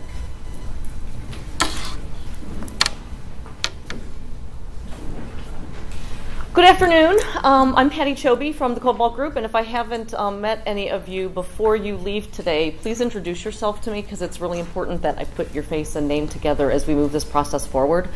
I'm also going to go through a fairly quick presentation because I want to give you the benefit of having everybody in the room to inquire about how we're all going to be a part of this community engagement process as we move forward. But before I get started, I want to thank the Youngstown team who has orchestrated today, because this, again, is an example of how the community and engagement work stream wants to engage differently. And that work stream has been meeting and taking their charge very seriously. So it was really easy for our team, along with our strategy, to really step into a process of what is the best way to create dialogue in the region around action, not just engagement for engagement's sake, but to create an actionable agenda that will take this region far into the future in a much more collaborative way than we have worked in historical context. Everything that we have done in this process has been starting what we call the iterative process of community-based planning. Planning that is not linear, it is not parallel, it is really a big network of activities, ideas, resources, and people working to get things done. So when we entered the process, I tell my students this all the time, when you enter a community, history does not start the day you show up. You've got to understand what came before you. And what we did over the last 2.5 months was really took the time to understand all the arduous heavy lifting that the work streams have been doing, that the project managers of the work stream have been managing, and what you all have been doing at this board level in order to try to figure out how we don't create a new organization per se, but we create a better and smarter way of everybody working together. So it was important for us to do a deep dive into the work stream activities and who was involved in those. It was also important to understand that if we were going to design a community engagement process that is different than what we're normally used to, it was going to take us doing things differently. So we've got to change our behavior, and we've got to look at what is the best way to engage not only the traditional elected officials, but residents and what we call in our line of work community experts, people who have experience, who have history, and who have solutions to many of the things that we talk about all day long. This diagram represents two things. One is if you look at the lower left-hand circle where the red dotted line is around, that represents sort of the traditional way of how community engagement has been done in this country. People have a meeting, they ask people to vision or talk about their needs or wants, people go away, and then somehow that information gets worked into a plan or some kind of initiative.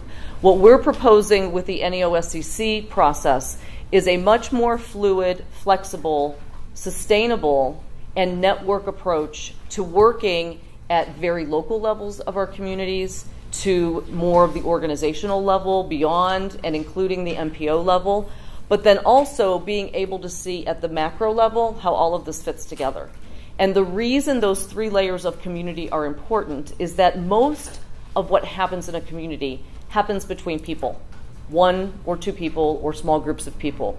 It's rare that you have, if your population of your city is 55,000 people all at the same place in time, understanding how you as an elected official or an agency director might be taking that organization. So what we're proposing here is a strong network-based approach where we look at the networks and the networks of people that exist in the community, but we tie those conversations together between professional experts as well as community experts, and then look at how we take what the platform is allowing us to do in terms of sharing information and begin that learning and sharing process with other people in the region who may not be the usual suspects that you would talk to if you were doing a planning effort like this. In a few short slides, I will show you sort of a network list of categories of people and organizations and networks that we are hoping to engage. But again, what is important to understand about this particular diagram is that given your time frame and limited resources and the scale and scope of the region, 4 million people, 12 counties, 18 months, $4.2 million, we have to quickly organize ourselves around people who are already organized. So the network approach will allow us to permeate our communities at different levels, at different times, and will allow us to really be true to the approach to equity that we want to take place, that we're not just going to talk to certain groups of people, but that we want to talk to other groups of people. And the second thing to remember about the network approach in building this network of networks is that in addition to all of the plans and the data that has been put onto the platform, there are going to be many other submissions by people and organizations who already have other pieces and parts of a final regional vision. So we need to not only use the platform to communicate what we know, we need to allow that platform to be a place where we can receive ideas, plans, and other best practices and information that can then roll up into a larger toolkit. So the strength of the network is that it is wide and diverse, and the strength of it is a strategy for community engagements. Engagement means that it will be sustainable past the 18-month period that you're embarking on. The communication goals were given to us as a part of the RFP process, and we found absolutely nothing wrong with them and have adopted them wholeheartedly. I think it is important to remember that when we are in the throes of talking to people and there's a lot of communication going on, we have to make sure that we're reaching out to people who may not be technology savvy, who may not be used to being engaged in processes like this. So we are accounting for that kind of time and outreach in the network of network building. We also know that we want to focus on opportunities. We want to create a dynamic set of ongoing relationships. And the only way we're going to create relationships is by spending time talking to and with people. Lastly, we really see that the platform that has been rolled out today will serve as a foundation, but just like every technology implementation project, you need to have people and a process in place to be able to effectively use that technology and to bring people along that might not otherwise use that technology on a daily basis. So how do we take those goals and transfer them to a framework?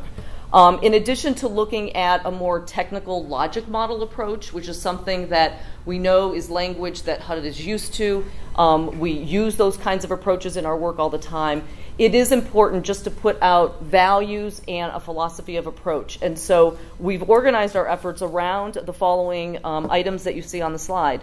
We want this to be transparent. We want it to be effective and accountable interaction among and between elected officials and leaders in the private and not-for-profit sector.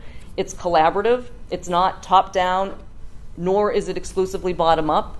It's really about those networks working together in a collaborative environment. We know there are a ton of in-kind and actual resources that we need to figure out how to leverage, far beyond what you've already committed to as members of this organization.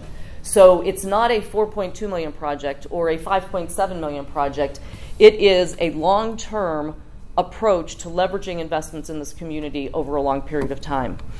The other thing that we're going to introduce in a minute in more detail is that for us to be able to keep an eye on equity, environment, and economic development, we know that we have to have strategies for engaging people in small groups, on the individual level, with organizations and what their agenda and responsibilities are, and that somehow that does roll up into the larger regional vision.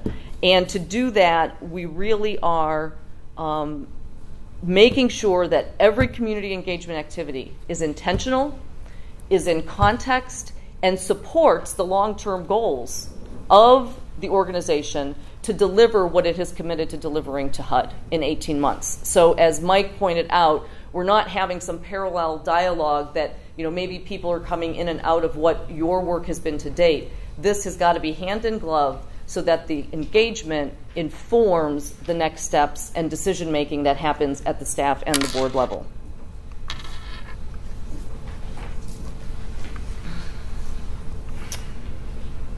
What I want to do real quickly is get to the components of the community engagement plan and then talk about how the next 6 months is going to roll out.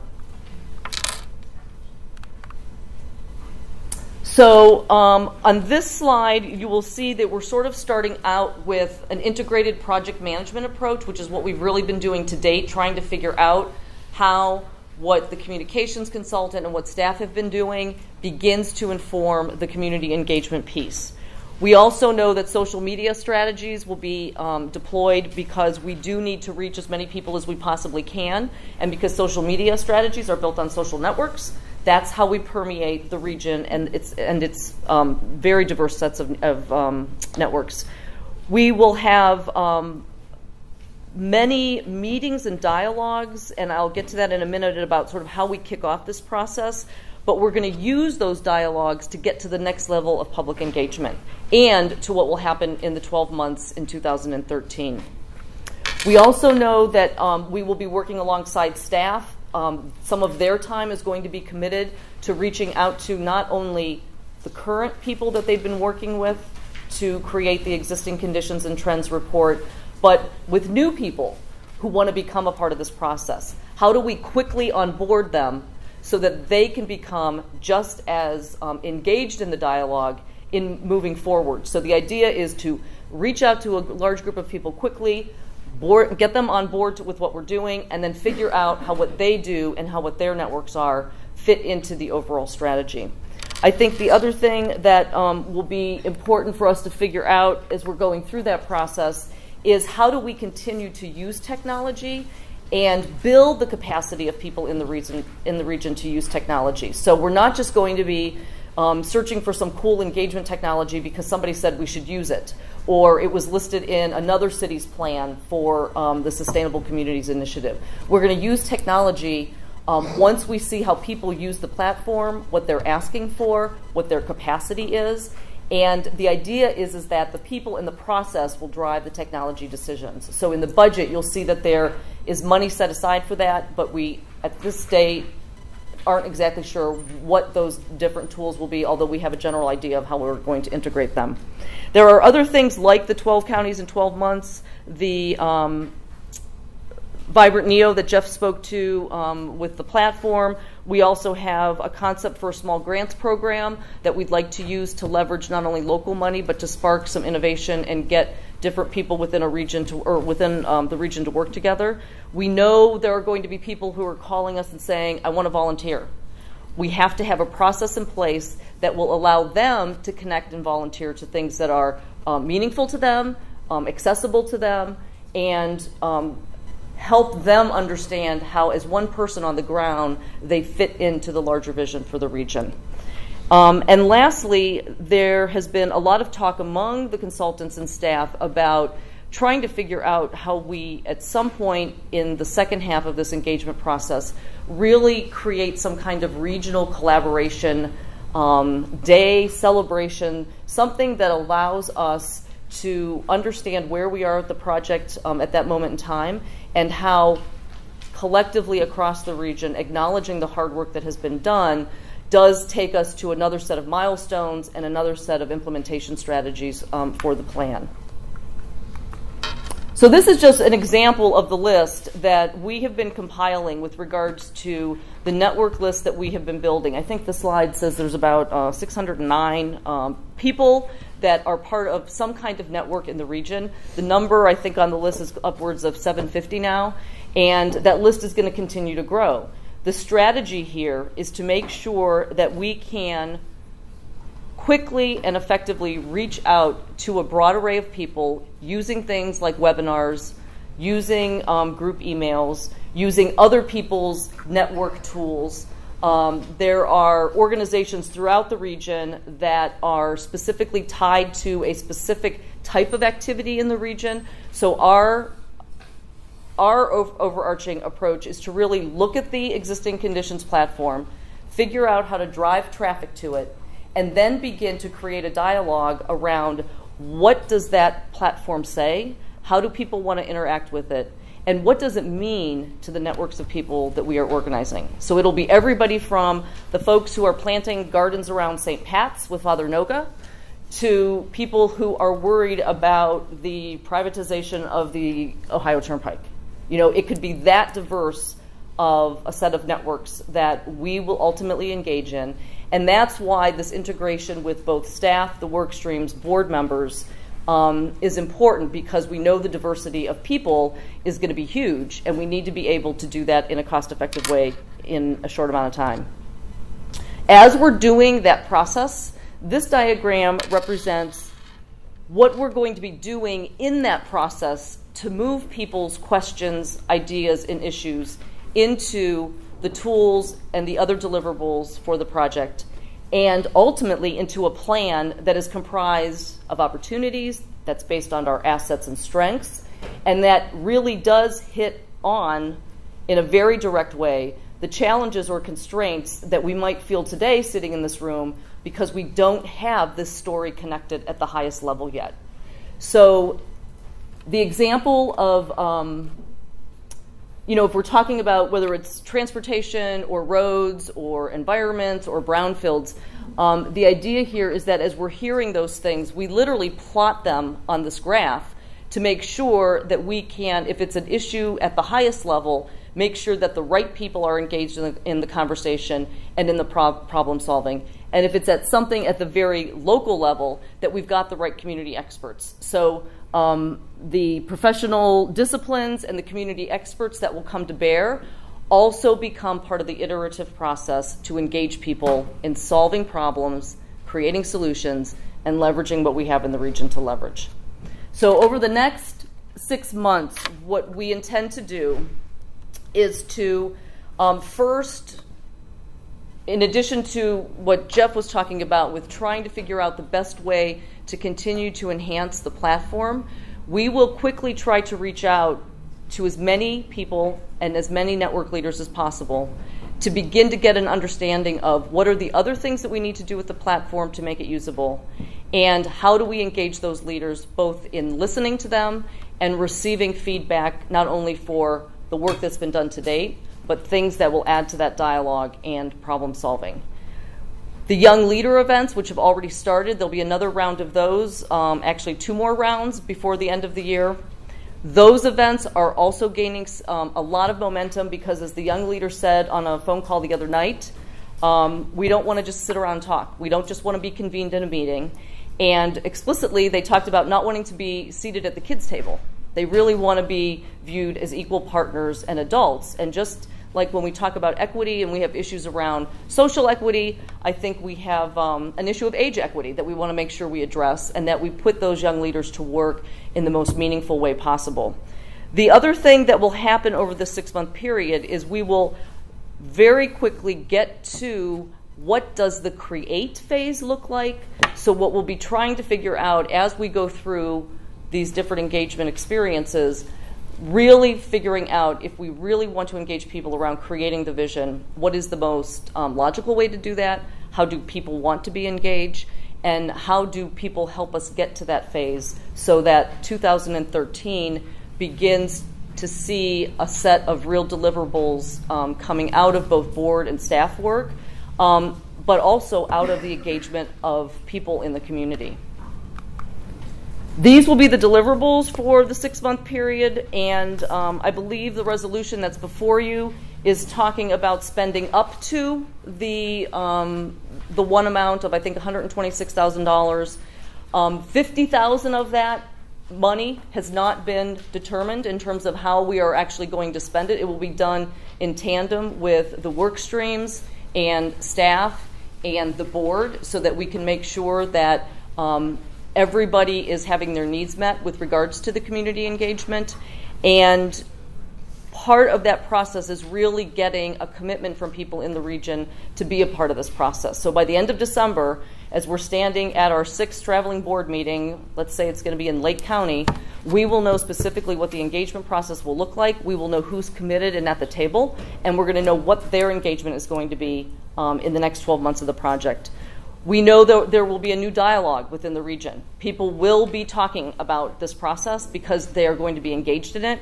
We also know that we will have metrics that we will use to measure the effectiveness of the community engagement in a way that allows us to not just measure, did we deliver what we told HUD we were going to do, We're really going to be looking for opportunities to change the way we work together so that this is sustainable after the 18-month period. There will obviously be updates to the conditions and trends platform, so that will be another major outcome.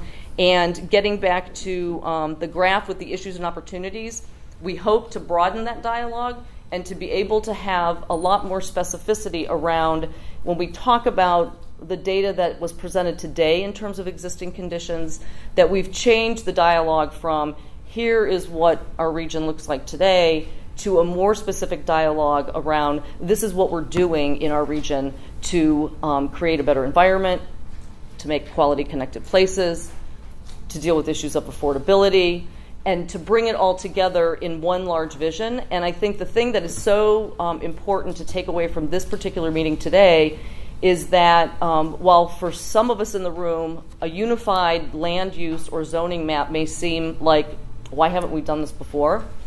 I think it's a perfect example of let's not ask how to do something, let's ask why it hasn't been done, and then figure out how to do it. Because I am convinced that everybody in this room knows how we can make this process better. We need an engagement process aligned with the content that's being and the work of the work streams to be brought together so that at the end there is actually action happening, and the community engagement process is designed to fuel that and inform it and make sure that we are on track to be accountable for the deliverables that the initiative was set up to deliver in the first place. Ooh, last slide. So information, input, priorities from the public to inform and push the dashboard, tools development and other products, in addition to building the network of networks, are really what we're trying to do in the 6 months. And for any of you who've done community engagement, the, is it? Oh, I'm sorry. You'll know that this is like a large undertaking, but it's possible because of the number of people who want to be engaged in this kind of process, and it's possible because of everything that you've done over the last 12 months to tee up this moment in time. And it's exciting, and we're really glad to be a part of the process. Howard. Thank you. Ultimately, you're going to end up with thousands of opinions on thousands of issues from thousands of people. This is probably the largest community engagement process I've seen. Right. How will it all be prioritized? I don't see that in here. And also, one of the follow-up is, and what's the role of the elected officials in all this? Right. So let me get to that question first, and then we'll talk about the larger management process. One of the reasons why the project managers are being engaged very intentionally in this process is so that there is a constant, take the elected officials, for instance. I think there's, 140? 170. Right. So if we set out to meet with every one of them separately, it would take us 12 months to do that. We will need to work smartly with the elected officials at the table, which is where this community engagement starts, and then reach out through the different activities and networks that they have. So case in point, we met with Mayor Brenda last week to go through what community engagement looks like, what a meeting in Lorain County might look like. There were 3 or 4 things that she said she could do individually to help us reach out into different places in Lorain County. Now, if we just asked her to do that by herself, she might not have the knowledge. She might not understand all the things that the work streams have understood or the project managers have understood. But that process will be designed so that she has the messaging, can reach out to those people, and then those individuals are then integrated into other conversations that are happening as we move forward. So we're not going to be talking individually to thousands of people. We will be talking more strategically to maybe a couple thousand over the course of the next 18 months.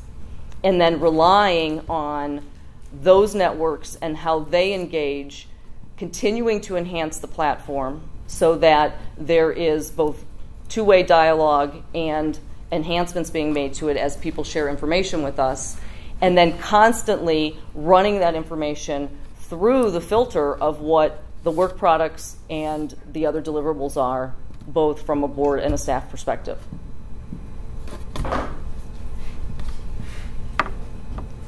Give you an example of a problem. Bicycling, very popular in lots of areas. I'm sure many people that would be engaged, would promote it. It's also very unpopular in other areas as well, for a whole host of reasons. Right. And where does it? How do you go from all those opinions to an action plan? Well, I think the first step, and I haven't looked at the detailed list of the plans that have been collected to date, is much of that work has been done by the work streams and by the project managers in terms of collecting existing plans and identifying existing efforts that are underway to address, say, an issue like biking.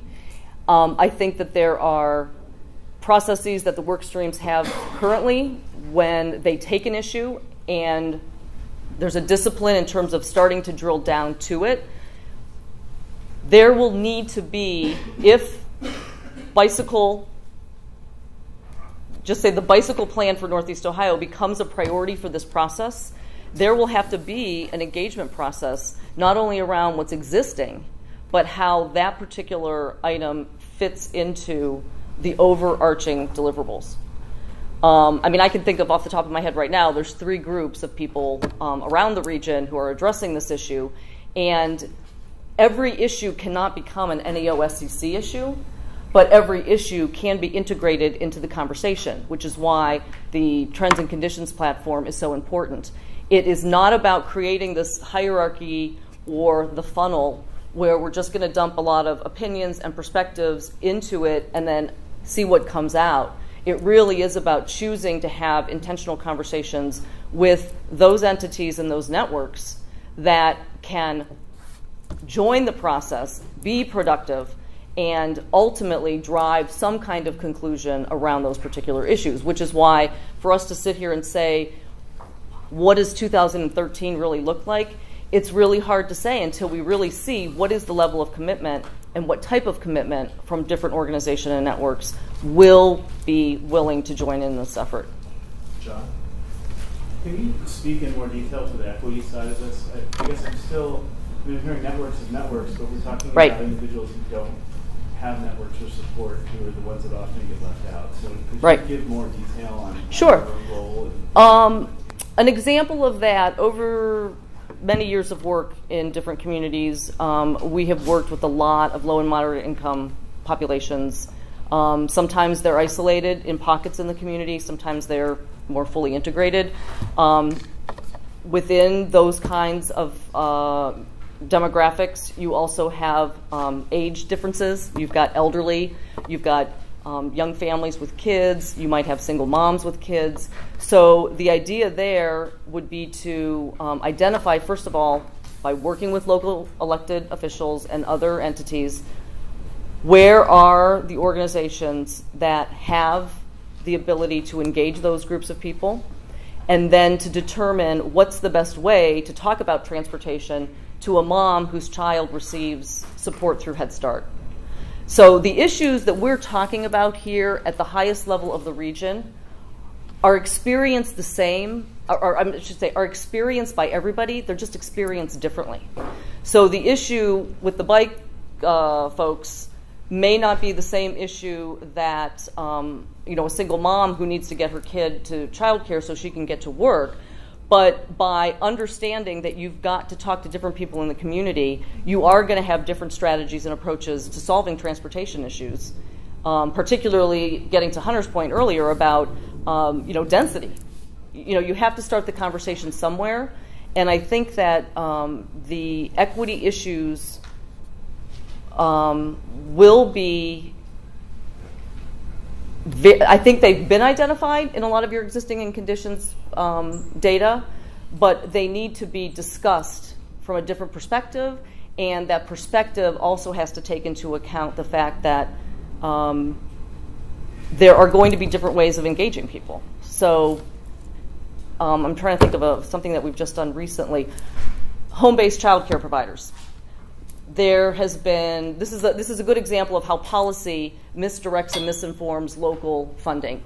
We've had a project going on for many years where we've been trying to figure out why all the literacy issues and early childhood dollars in the state continue to not benefit the people that they were designed to benefit. Well, after much consternation and lots of research, we figured out that in most communities there is either A, not the budget, or B, the market that has been designed to be served prefers not to have their children take advantage of those programs. So the bulk of children are being served in homes, sometimes by qualified home-based care providers, sometimes by just family members or friends. So there's a huge disconnect between the money that has been set up to actually engage families, educate young children, and the way in which to get to that demographic of people is not to go to the child care centers, because that's going to be a minimum number of people who are actually engaged. It's to go to the home-based care providers and to work through those networks in the community. Because while much of the academic research will tell you that people in isolated, low-income, minority communities do not have networks, they're wrong. They have different kinds of networks. And that's why it's important for us to work with providers who understand what's going on and then enable us to be able to, and it may not be anybody from this group. It may be an engagement with that group that says, we know transportation's an issue, or we know affordability for housing is an issue.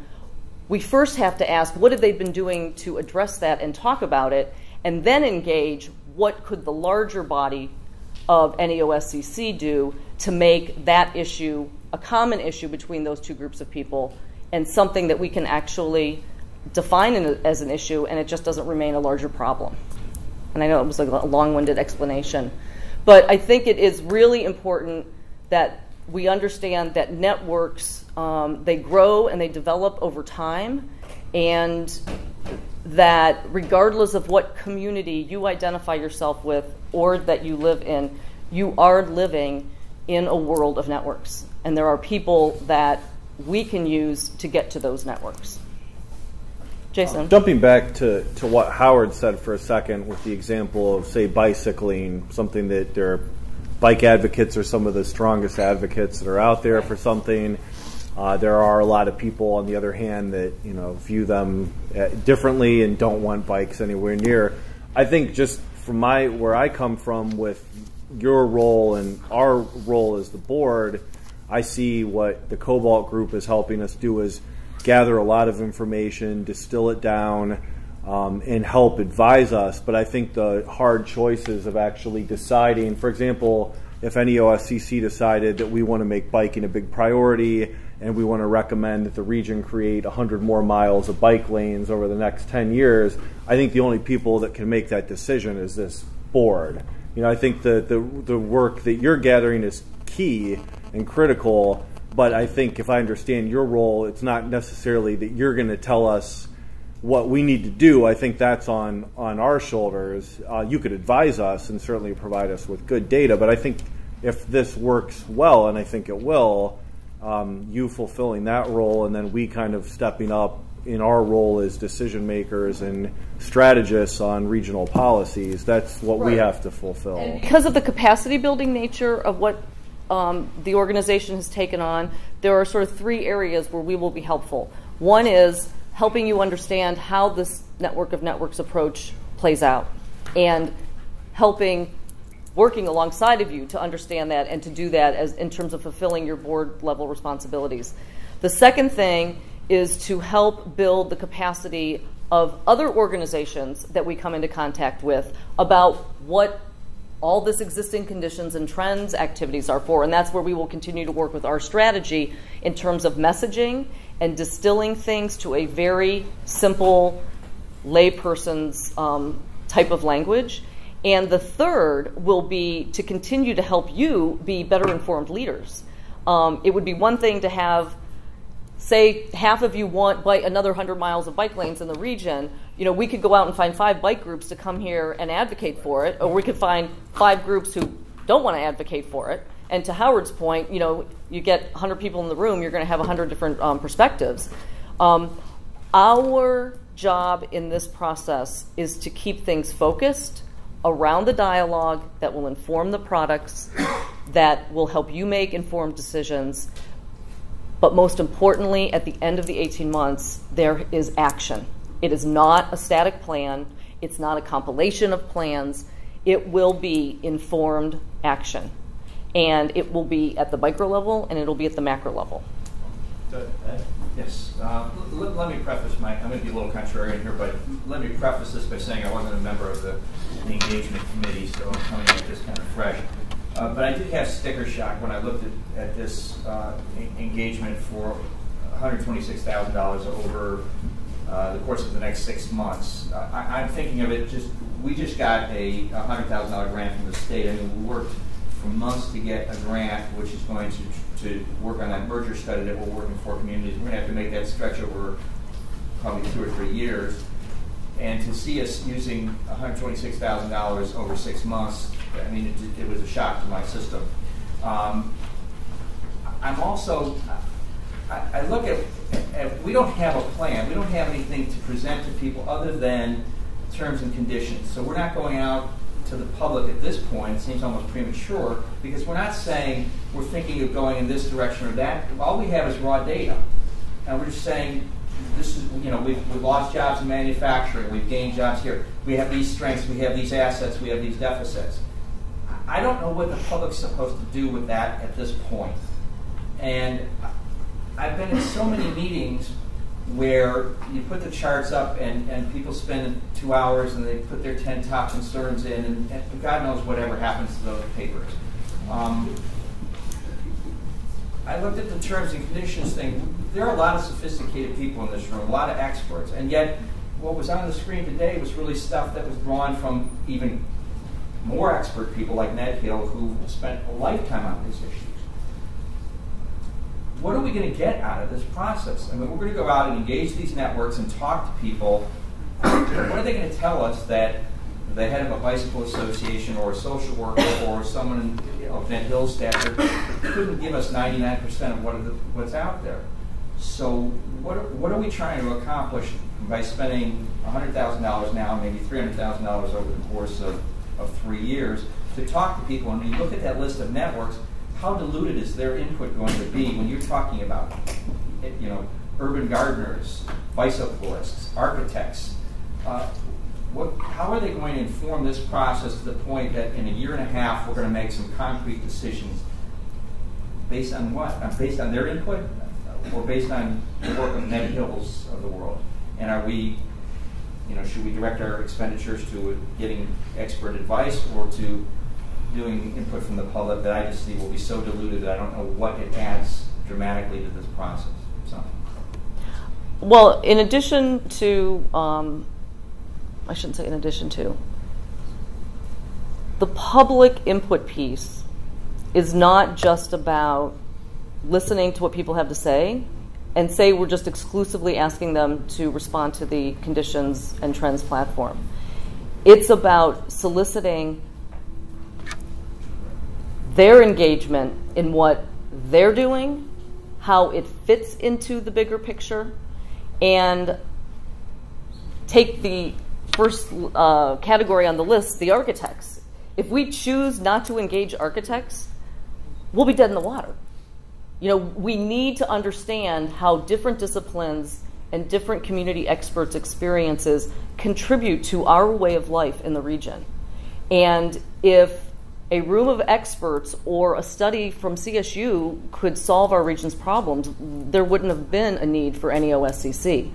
So the shift we're making here, the behavior change we're making here, is we are engaging a broader group of people around specific things that are already underway in the region that somehow link and tie to the different workstream activities.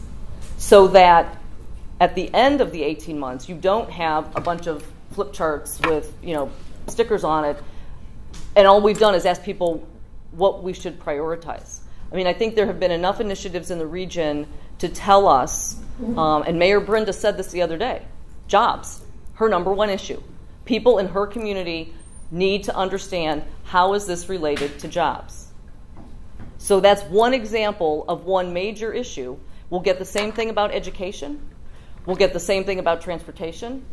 We know, as experts, there are a few key things that continue to hamper our region's quality of life, success, and growth. It's not those major problems that we're trying to tackle. It's all of the opportunities and issues and assets that we need to leverage that we're trying to pull together. Because the studies tell us what the problems are. They're not telling us, per se, what the actual strategy is for working with people around a common set of issues that people are committed to.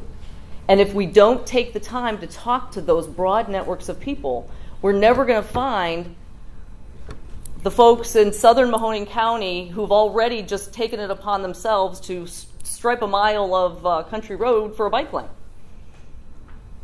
We really have to take the time to understand what is happening. And I think, again, we haven't finished our tour here in Youngstown today, but for those of you who were on the tour, this is a perfect example of taking a snapshot of a community, looking at the networks of people that are here, and figuring out, how do we take some of the best practices that they're already doing on Parkview Avenue in the Idora neighborhood.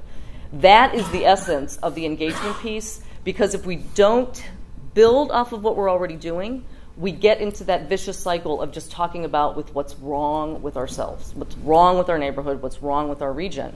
And for those of us who've done enough planning processes at a county or a regional level, we know how diverse every county is, which is why we have to be far-reaching in our engagement strategy. But we're also not managing to an end in terms of comparing it to the process that you're talking about with the merger, the communities merging. That has a very specific process. There will be 4 or 5 different experts that can say, you can approach it from a legal standpoint, there might be a community perspective, there might be a resource perspective, there might be a county perspective. We are talking about managing multiple perspectives. And the only way for us to do it authentically is to start talking to people about what they're doing, what they see is what's right with the region, and where those assets are that we can leverage and begin to understand how they play into market opportunities, job creation, improving the quality of life, and addressing transportation issues. And just to quickly respond, I just guess I'm skeptical that, I mean, this process has been going on for what, 12 months, 18 months? I mean, it's been staffed for 12 months. Okay. Staffed for about 9. And how we're going to get any depth of knowledge when you look at that list of networks, when you're talking about bicyclists and architects and single moms and urban gardeners, and to try to, in the next 18 months, considering what we've done to date, to try to dig down into all those groups and pull out something that's going to be impactful to what we conclude, I'm just highly skeptical that the process will get any information that's going to be of great value to this process. I have a comment that I think I've actually taken out pieces of this and used it for RFPs for public engagement at RTA because I think it's well done. I think it's well-rounded. And I think that you're not just informing the public in a traditional manner like we've done for the last 20, 30 years. You're trying to start a dialogue to continue on for the next 12 years. And if you can get one spark of something from someone, you never know. I got somebody telling me they wanted a span of buses, the time between buses on a shelter. Who knew that? I wanted to give them a whole schedule. I want to do it electronically. They don't want that. I think it's well-rounded. I think $126,000 is not a bad, given all you're going to be doing in the 6 months. I fully support it from RTA and from transportation. Just a couple of points, Ed. I think two things. First, this is a very large region. This is 12 times Cuyahoga County. So in terms of just a budgetary scale, I'm not terribly concerned with that, given where the size of the state of Connecticut. This is a large area. Secondly, I think we committed in response to the NOFA, and I don't want to speak for Howard and Jason and others who put it together, but there was a very strong commitment from the very beginning to engage people who are not normally engaged in the traditional process by which we all do a community engagement, fall asleep. So the idea, this is what we do for a living, in church basements. I mean, the fundamental idea is a network of networks, which gets to the third point. This is an accelerator. We have spent time putting in place the basic tools. The platform gives us a depth of bench in terms of what already is known. Each one of those platform observations has a range of data behind it and an opportunity to add to that. I think what we're going to see if we connect this network and light it up is the sort of acceleration of change across a region that does not happen now because we don't know each other and have no way to do so. People don't know what's going on in Adora Park and how that impacts what could happen in Slavic Village and vice versa. And we've seen this in very modest ways, but very important ways down the land bank discussion between Cleveland and Youngstown and Flint, Michigan, when we start thinking about a network of common areas and then talking with Holly Brenda. I'm encouraged by the construct of this, which is one that relies on our common shared knowledge and connects the dots. And again, in terms of the scale of it, I'm not terribly worried dollar-wise. In terms of the timing, it's a challenge, but I think this region is up to that challenge. And I think every piece we put together. Let me give you just one example, and that's the land use. It was a zoning map, Howard. How long did it take us to do the zoning map before? A year. For one county, or for 5 counties. We've done that zoning map in about 3 months. Because the technology is there now that NOACA didn't have 10 years ago. I think we're going to be surprised. No, I think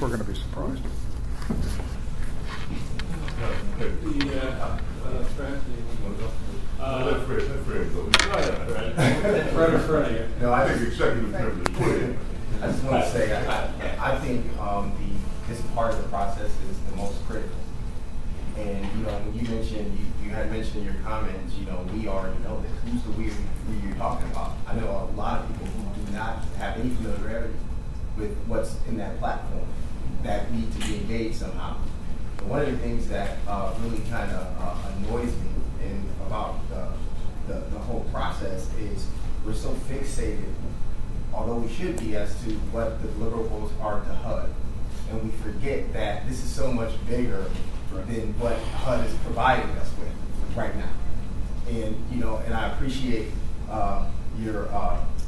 your view of looking at it as this is a considerable dollar amount and we have this time. I'm so sick of just thinking constantly about the time and not looking at sort of the substance of what we can get as far as really understanding what people in Northeast Ohio value.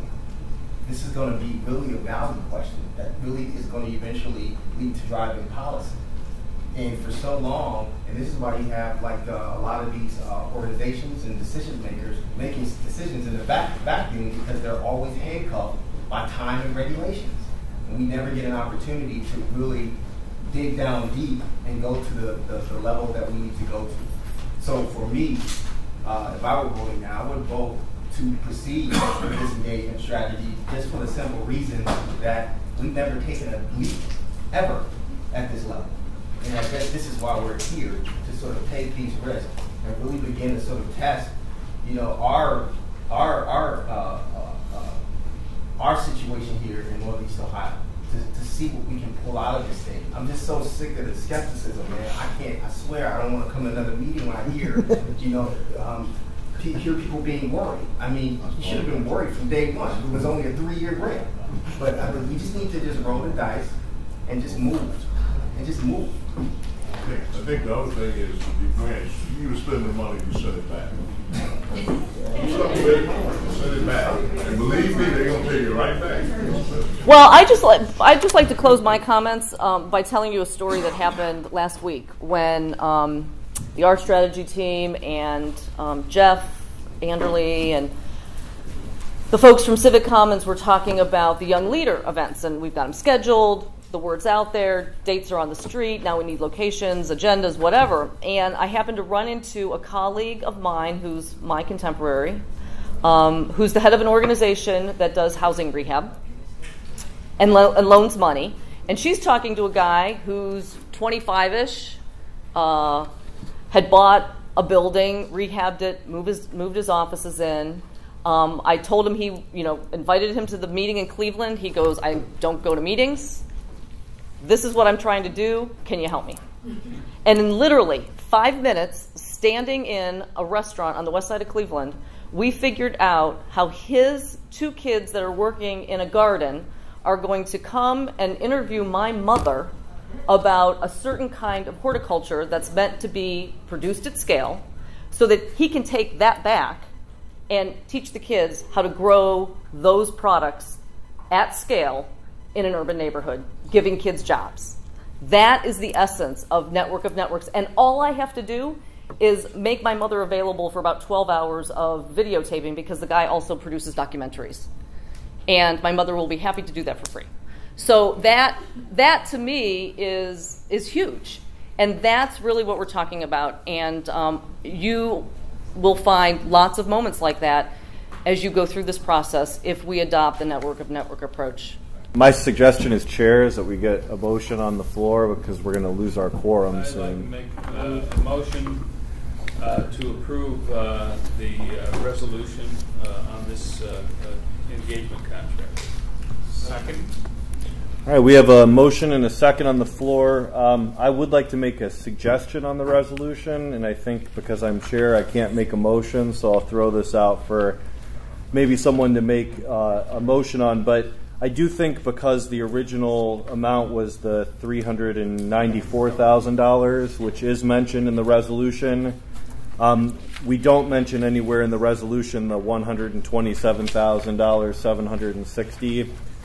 So I would suggest that we edit the whereas that's underlined toward the bottom to say only the first 6 months of the plan are authorized for release of payment in the amount of $127,760. So my suggestion is basically I would move to amend the resolution to include the language that Jason just added. Second. All right, so I think our procedure is... I'm sorry, go ahead. Okay. Well, I think procedurally, let's go ahead. We have a motion and a second on the amendment. I second the motion. It's a friendly amendment, so if it's accepted by the seconder. If it's friendly, then it's working. Okay, good. I have a question though. Can I? Yes. Okay, is the contract then for the 126? The language approving the $300,000 contract is still in there. The 126 is added to the language added that only that amount, only the first 6 months is released. We're just adding a dollar amount to that release. So it's in that resolution. My only concern is that the resolution is what goes to HUD to authorize the draw, and there can't really be 2 amounts in there. They need clarity. I think we need to be specific, though, about what amount of money we're talking about. They may only why are you going to release Not the contract is for $307,000. The contract. with invoices? The contract stipulates how it will be spent. For instance, even if you get the 394 and they don't do what they're supposed to do for the 126, then the contract will be terminated and it won't be going any further. So I don't have a problem in doing 394. But the contract stipulates how it's going to be. How it's going to be dispersed, the contract. The first 127, what it is, in 6 months. They reach that goal, then we release whatever the next step is. I think we got protection of it. I think that's what we're going to right there, is protection, to make sure that they don't take advantage of us or whatever. Yeah, my intention in suggesting that was just for clarity. That's all. I'm not worried about the amount in the contract. But she made the point. She made the point that if we don't put the 394 in the resolution, it would be hard to draw it down. I'm not suggesting that we not have the 394. I'm suggesting that we have additional detail. No, I'm suggesting that we do not put the additional detail, because the additional detail is outlined in the contract that we're adopting for 394. It's all there. Okay, if that's the consensus, you can withdraw the second. If it's not, then we should vote on that. Well, I agree with her. If you give HUD 2 numbers, they're not Pick the know what Will they're they explode? Will HUD explode? Well, then let's leave both numbers in. being sadistic.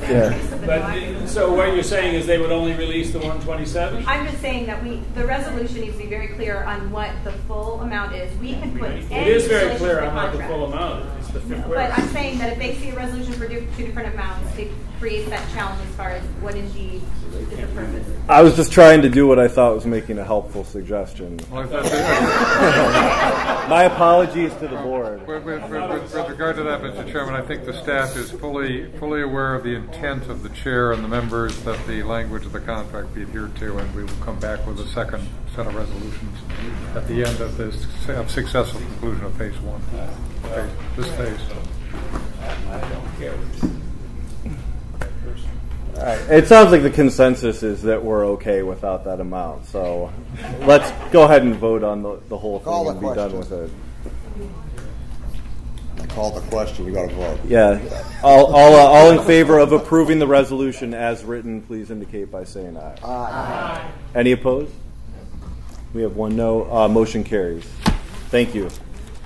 I think that takes us to the last item, which is update on the HUD visit, and then the next item is adjournment, so we're almost there. Steve Kearney, who is our government technical representative, grant rep from HUD, will be in town the week of July 2nd, and we have a tentative time. I just have to confirm it with him for Thursday, July 5th, from 1 to 3 p.m.